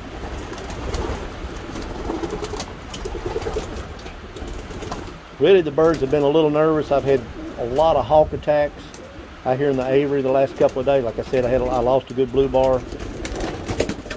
Really upset me. Each and every one of these birds are such dream pigeons. The worst bird in here is a great pigeon. I think this is the most blue bars I've ever carried over and going into the breeding season. And again, I don't have the lights on. I don't care if the birds lay eggs right now or not. I'm not trying to raise that many early hatches. And there's a lot of birds here. I'm just going to let them. I'm going to let them mate any way they want to mate, because how these birds mate right now, it's going to be a good mating. I don't have that many birds that are full brothers or sisters, so I'm not worried about doing that. And there's a lot of times nothing wrong with mating a full brother and sister. You know, you can mate a full brother and sister together, and you go, so well, you're just getting the same birds back. Well, that's not true. It is true and it's not true. A lot of times you'll get birds, you can possibly raise a bird out of a brother and sister that can turn out to be better than either one of the parents. It's just like when you've got 10 brothers and sisters in your own family. Not all 10 brothers and sisters in your family have the equal physical abilities to swim or to run or as smart as each other. There'll always be one that's a little better than the other one. There'll be a lot of things that they have in common, and that's true when you mate a brother and sister back together. You fill them with that blood again, and you're not going to have birds that's going to have 3 heads and webbed toes and 11 flights and frills and all that stuff. You're going to get good pigeons. There's an old mating of mine right there. They're back in their old nest already. I'm glad they're not laying right now. I really, for the most part, don't want to raise a bunch of young birds right now this time of year. One of the reasons I wanted to shoot this video is because the last video we shot, we had such a great response to it. And if you like this video, what is, Jeremy, you put down I like the video and like and subscribe, and please do that. It gives us a reason to keep on shooting videos of these SIONs and racing pigeons in general. And I enjoy talking about pigeons. You know, it's a big part of my life. I like photography, I like pigeons, I like archaeology, I like spelunking, I like scuba diving, and I like catching lobsters. And, you know, those are the things that I enjoy in life, always have. And the things that I know a little bit about. I love birds in general, not just pigeons, but all birds. You know, one of the things I like about birds is the colors.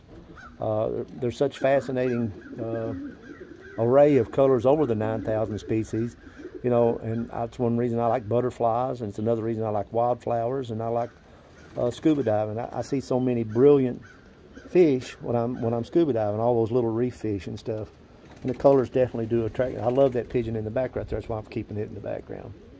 It's one of the birds that. Here we are back over in this room. I don't usually show the rooms that much. I usually try to keep them out in the aviaries, but it's raining out there. You'll see the one pair that I've got on the nest right there. There she is. That hen and her mate last year raised a bird that finished 700th in the Hoosier. And I've let that pair go back together. I think on another given day that those birds could have turned right around and you know, done better than that in the Hoosier. One of the things that was good about that babies that came out of that pair, it was 2 birds, both the nest mates. They flew the whole race series, and both of them finished the last race, which is, you know, pretty good in itself when you've got like 80% losses of the best birds in the United States. And the 2 birds out of that one pair that I sent, both of them went all the way through that race series. 700th is absolutely nothing to brag about, and I'm not bragging about that at all. I do believe they were great pigeons. The one thing that they did do that is worth mentioning is that they had a good average speed. In fact, they had a better average speed than a great many of the birds that finished well in front of them, if you take time out to look at how well they flew. Jeremy, if you'll come over right here and stand by this door to keep them from coming through this door, I'll get a lot of them. Yeah, stand right there, because I'm gonna walk around here, and a lot of these birds will come back up out in this aviary over here, and I'll show them off that way. They won't have any choice but to come over there. I've got a little bit too many birds in here right now. Probably need to have at least a dozen birds out of here to feel a little more comfortable. I do not like having this many birds together. That little bird that's got the little spot on her head up there, she's a full sister of the summertime. She got picked on the head real bad. She came out of the nest, and I came in the loft, and she got picked. And that feather has grown back crooked. I raised babies out of her this year. I call her Tough, T-U-F-T, because of that little tough. But that feather has grown back crooked, but I raised babies out of her this year. And they were some of the very best blue bars that I raised this year out of any of the pigeons. She's a super, super excellent breeder. So that doesn't mean anything to me because she's got that little spot on her. In fact, it gives me real quick recognition of her. I call her Tough. Again, I don't think there's anybody that even begins to have Sions. Again, these birds are pronounced Sion, S-I-O-N-S, Sions, like a C, that have Sions of this quality. One of the reasons I'm shooting this long video today is, again, to show the world just what a family of Sions looks like. The ultimate, the greatest family of Sions that's ever been created by any Sion breeder. I'm trying my best, and to show what a family of pigeons looks like. You know, people talk about families, but they don't see them. You're getting to see a family of birds. A family of birds are all related to each other, and they're all similar in looks. And there's one man behind them, usually, like no sweat, you know. It's somebody that's kept the birds all his life together and is selectively bred to maintain a high quality of birds that he likes. You know, you go back 5, 6, 7, 8, 10 generations, you're going to start seeing birds that are all bred by one person. So they're all the birds that met his criteria and quality.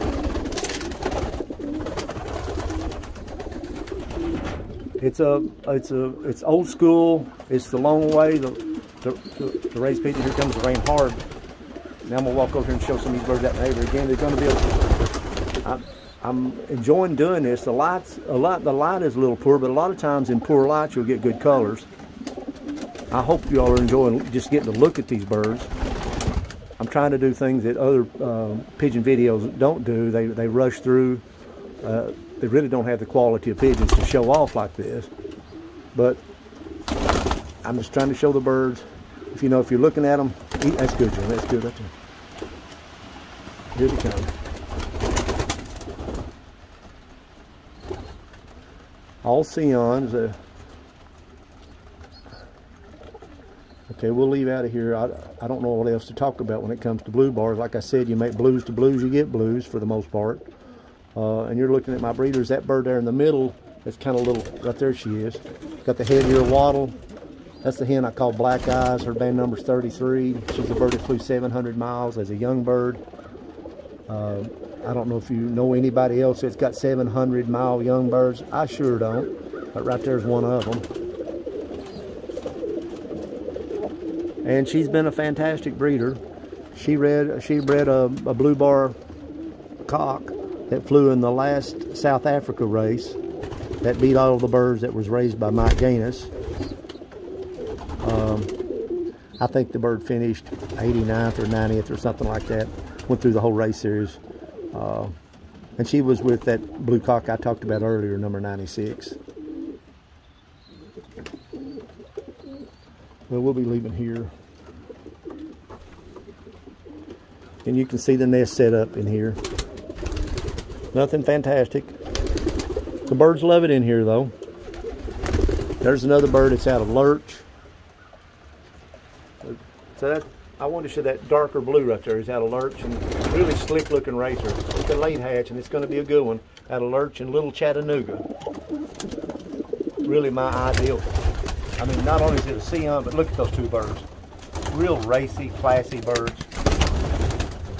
And Lurch is full of 600-mile blood. Real consistent, strong bird. These two birds right here, I can't wait to start the breed out of them. That's a late hatch, this darker blue. He's the darkest, duller blue that I've got. Sometimes if you get a blue that's a real gray, dark blue, they call those blue bars, they call them smoky blues. Dull blue or smoky blue. But that bird's not that. That's just a little darker shade blue than the rest of them. And that bird's got a lot of Little Chattanooga in it. And when you hold the bird out, you'll even see a little bit of the penciling in it. I mean, she's got those back on Chattanooga. Look how slick that bird is, though. I mean, it's a young pigeon. Again, you'll see that the bird's double banded.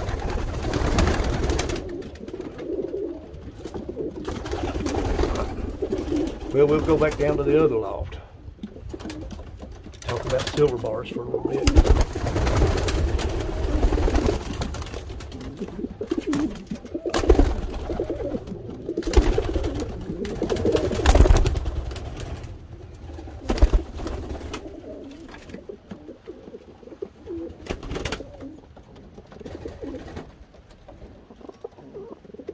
That's good. Just turn it off. Are you ready? This is no sweat again. We're going into another loft. This is my silver loft. This is the loft we had to walk up 4 steps. We're walking into a barn that's been converted into a pigeon loft. And the birds love it.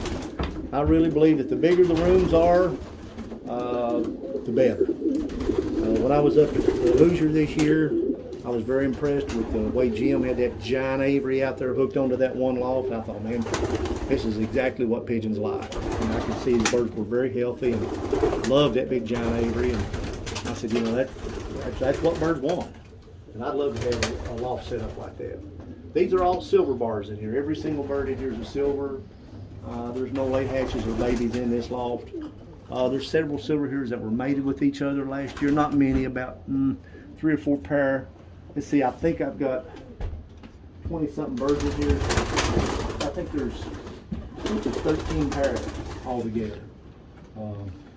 No real super powdered silvers. I got some, don't have any dark colored silvers at all or dull silvers, but there are some in here that are lighter silvers than others.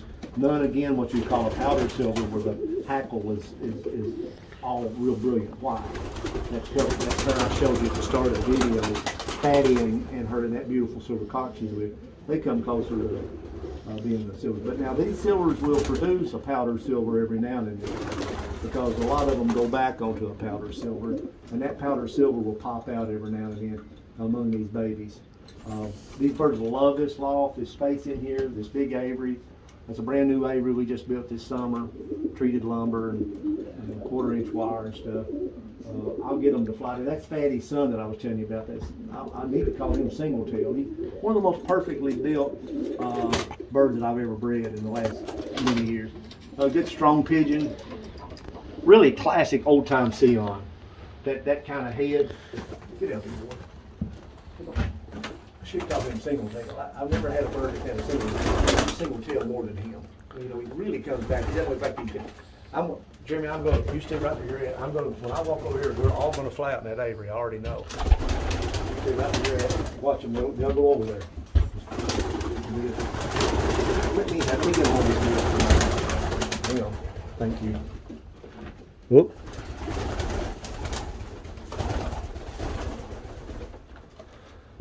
A lot of people love silvers. It was questionably the favorite color of Paul SION. Many of his very best pigeons were SIONs. La Rosalette and the Grizz SION family. The silvers go, and Charles Heitzman had many silvers that were fantastic flyer, long distance flyers. I think out of the 3 colors that I keep, the silvers and the brick reds and these silvers, I think by far the birds that seem to be racier in appearance, and indeed have flown really well at 500 miles for me, have been these silvers. Most of these silvers I've got right now go back onto 2 silver cocks. A lot of them, you'll find it in their pedigree, one or the other. And that's the bird I talked about, Hardcore. I named him Hardcore because he flew back in that all by himself in that hot sun. You know, I called him Hardcore. He was hardcore to get home. And a lot of them go back on him. What I call the uglier ones, they go back on him because he wasn't the most handsome of pigeons. And then the one that was a beautiful powder silver, the 500 miler that flew 6 times, was 300. And they go back on him too. And they're nervous. All these birds are nervous right now a little bit. They're not wild, but you know, what's been going on here the last week, they've had repeated Cooper hawk attacks hitting against this aviary. And so that's freaked them out. You can see right there, I can show you in the wire. You can see with the wire squunched up right out there, Jeremy, see that? Where it's stretched? Those are Cooper hawk attacks where they've hit into that wire. They'll fly into it hard. Now, there's a double banded blue bar cock right there. I mean silver bar cock. And he's out of 300. Again, like I said, if you see a double banded, I don't think I have but maybe 3 birds straight out of. And he's going to be my oldest silver cock in here.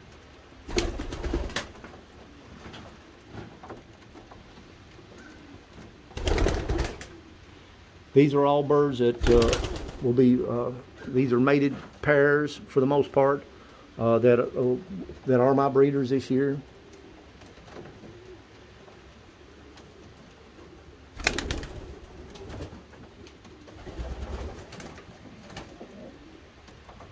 Notice the type again. You can see it right there in those birds.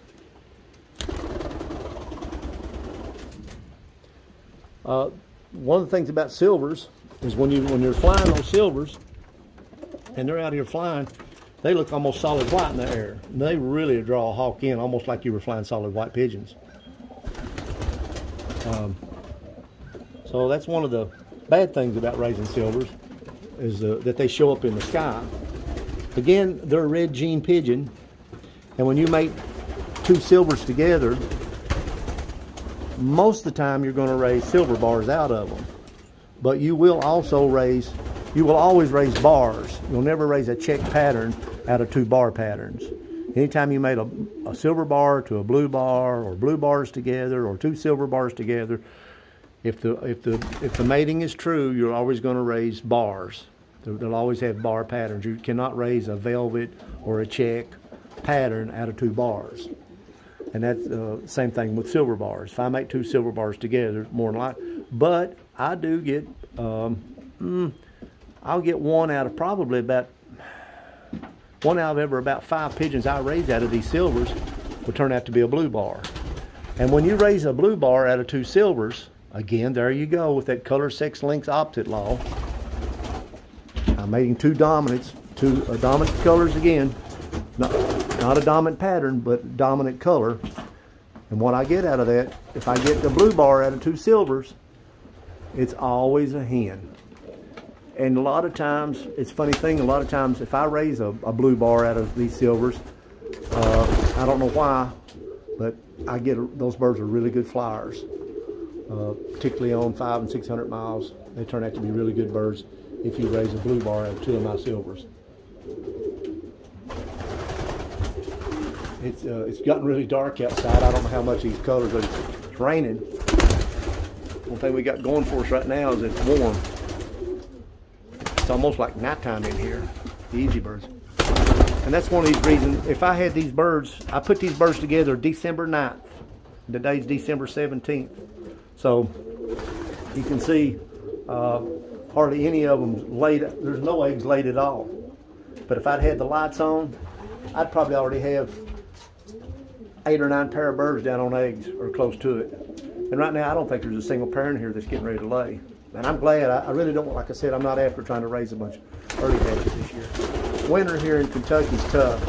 Busting that ice on the creek, busting the ice in the waters and taking up to them, and me having to walk up the hillside carrying 5-gallon buckets.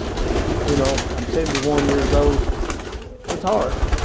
And I don't like cold weather. Particularly don't like the ice storms in the air. And I hate losing baby pigeons in the ice.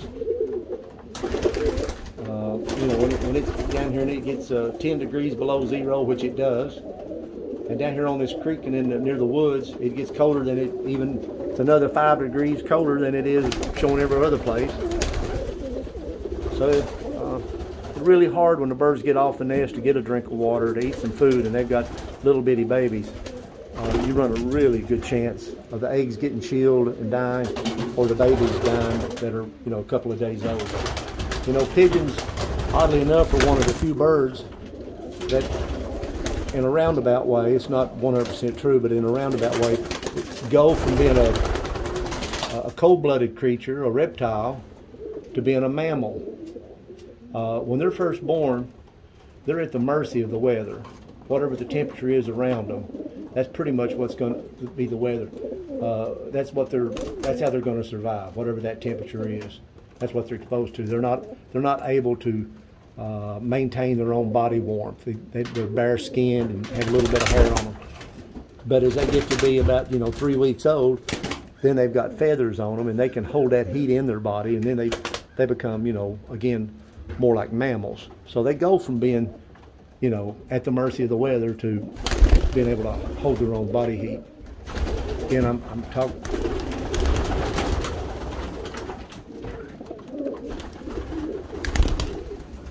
Again, I'm very proud of these birds.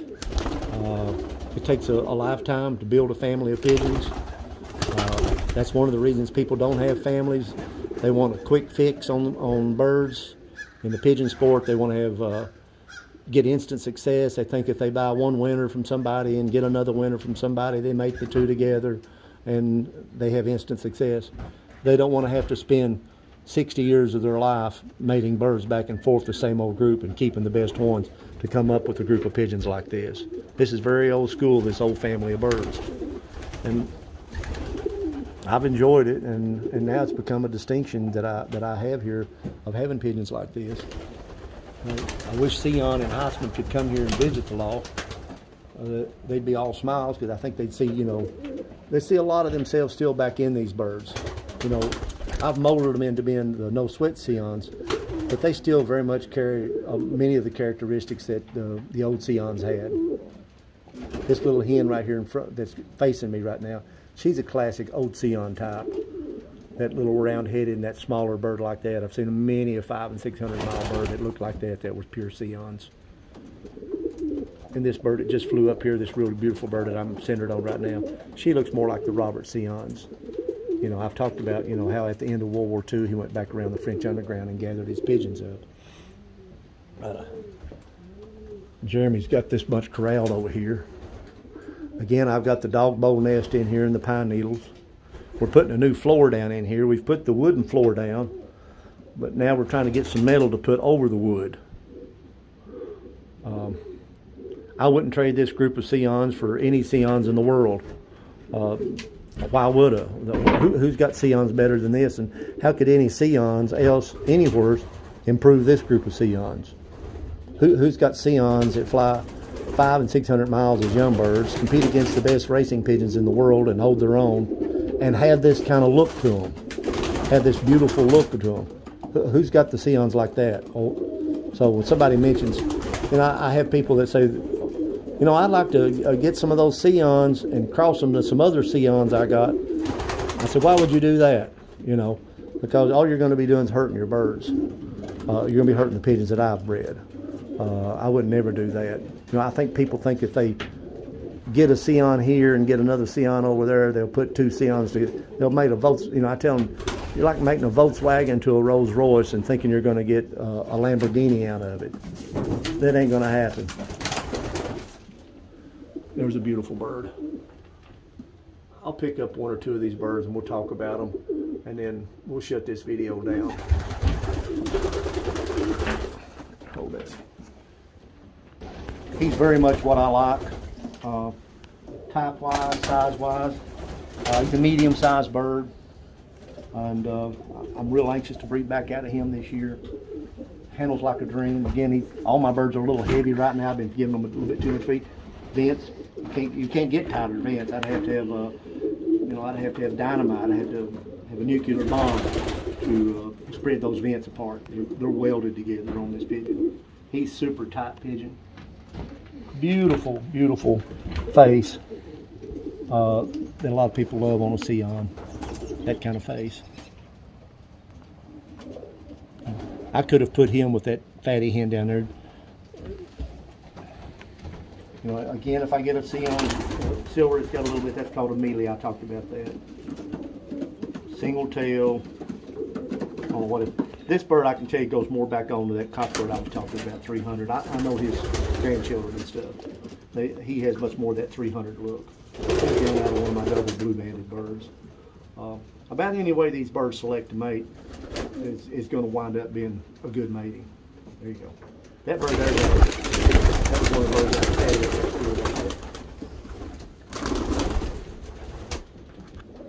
Yeah. Well, I'm in another room in the barn loft, a big room. I'm in here with the whites. John and I keep these whites in here for a couple of reasons. John loves the whites. They're his babies. And he loves to watch them fly, and I do too. And the hawks do too. And the hawks hit us hard when we let these birds out. They've hit us hard this year. And we had a raccoon, 2 different raccoon attacks.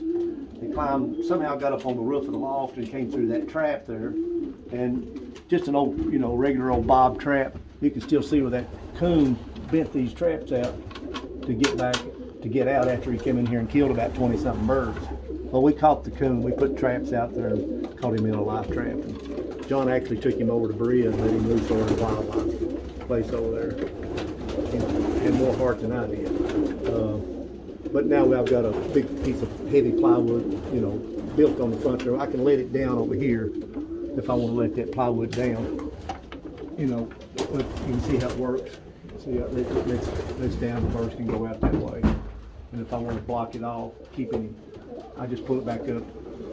It's like a bridge to a castle or something. And I lock it back over here. That keeps any coons from coming into the loft. And again, the 2 waters we got here, we got the tops on them. These birds have a lot of room in here. There's 3 hens right now sitting on eggs, which John's tickled to death about. We're trying to build these whites back up. We had about 50 of them, and between the hawks and the coons, we're down to about 20 or 18 or something of them. Not many. And don't have many here that's very old, a few of the older ones. One of the good things about these whites that you won't see very much of in the United States is that these whites, a lot of them, a great many of them I've let loose down in Chattanooga and below Chattanooga, which is 200 air miles, 200 miles, to fly back here to Richmond, Kentucky. And you don't see many whites that have flown that far back. And I did have 2 whites that flew all the way back from Key West, Florida, which was 1,000 miles. And it turned out to be 2 males. So I tried to mate them together. I didn't realize there were 2 males. And that didn't turn out too good. They fell in love with each other, and I named one of them Rock Hudson, and I named the other one Liberace. And Rock Hudson, I eventually got to mate back to a hen, but Liberace, he fell in love with Rock Hudson, with Liberace, and he never would. So I told John, I said, John, I think them birds hung out flying around Key West too long down there. So that was the end of that. Hopefully building 2 whites together to raise 1,000 milers. But these birds have SION mixed in with them. They're not 100% SION, a lot of them. Some of them are straight SIONs because of the way I've been able to breed them. But we had a few birds that weren't SIONs in this. I don't let these birds mate with the others, all the whites together. But there's at least half of these birds now, probably what I would call straight SIONs, which is unusual to find. Heitzman only raised 2 solid white SIONs in his whole life. They both came out of a pair of red checks. They were straight albinos. And the eyes on an albino are pink. And I don't have any of these birds that actually have a pink eye. Most of these birds have that dark maroon eye, but I have some birds here that have, eyes like you see on normally good birds, yellow eyes, chestnut eyes, brown eyes, whatever, violet eyes, like you would see.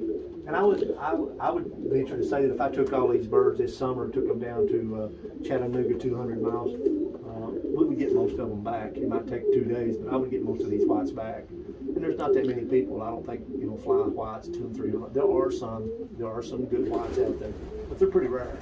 You know, one reason is classic hawk bait, and so they're beautiful birds. A lot of people are attracted to the whites, that's for sure. And we'll always keep them. You know, sometimes I'll slide some eggs from the other pairs over to them, and this is a great group of whites. You know, it's about as nice a group of whites as you'd want to find. Talk any more about the whites, but that's it on them. And when you make whites to whites, are you still going? When you make whites to whites, you're going to get whites. But with these particular whites, because I've crossed in blue bars and silver bars and different colors, and you know, if a lot of times if you made a solid white to a silver, you'll get a silver back out of them. You may get a silver that's got white on it. You may get a white that's got a little bit of silver in it. You'll get but you'll get a solid white back out of them, as well as the other colors. And that's what we did here when I made it. When I did bring in a blue bar with one, a straight SION and stuff, to really help their homing instincts and to bring them up to make them straight good racing pigeons. I kept the whites out of those matings, separated them, and put them back together here. And that's what these whites are. Like I said, John's very proud of them. And you'll see one or two of the whites has got a little bit of little spot on their neck. And by spot I mean a brown feather or a gray feather. And that's that straight old SION of another color. It happened to pop out on them. We had one white who got killed by a hawk, I guess, because it disappeared. We had one white. It had black. It came really unusual around its face. It looked like it had a perfect mustache on it. And we really loved that bird, but he's gone now. Well, it's getting late in the day. It's raining. Jeremy, this video is the longest video I've ever shot. I really didn't mean. I told Jeremy this is probably a 1 hour video at most. And it's turned into what he said it's going to be over 2 hours. It's a feature film. You're going to have to get an old butter popcorn and one of them big giant Coca-Colas you get at the theater, one of those 10-gallon Coca-Colas, and sit back and watch this. And this will be with Gone with the Wind, the 10 Commandments, and Ben Hur, and now No Sweat, you know, whatever, with the pigeons all over again. I hope you enjoy it. You know, I enjoy talking about raising pigeons. It's a huge part of my life. And I'm really, really proud of this group of birds. I couldn't be more prouder, more proud. And they're all getting ready to go to roost. So Jeremy and I are getting ready to go to roost here in a few minutes too. We're going to have to go back through the rain to get back to the van. Again, I appreciate you all looking at it. I love them. I'm really thankful for people who put positive comments on watching the videos. That means a lot to me.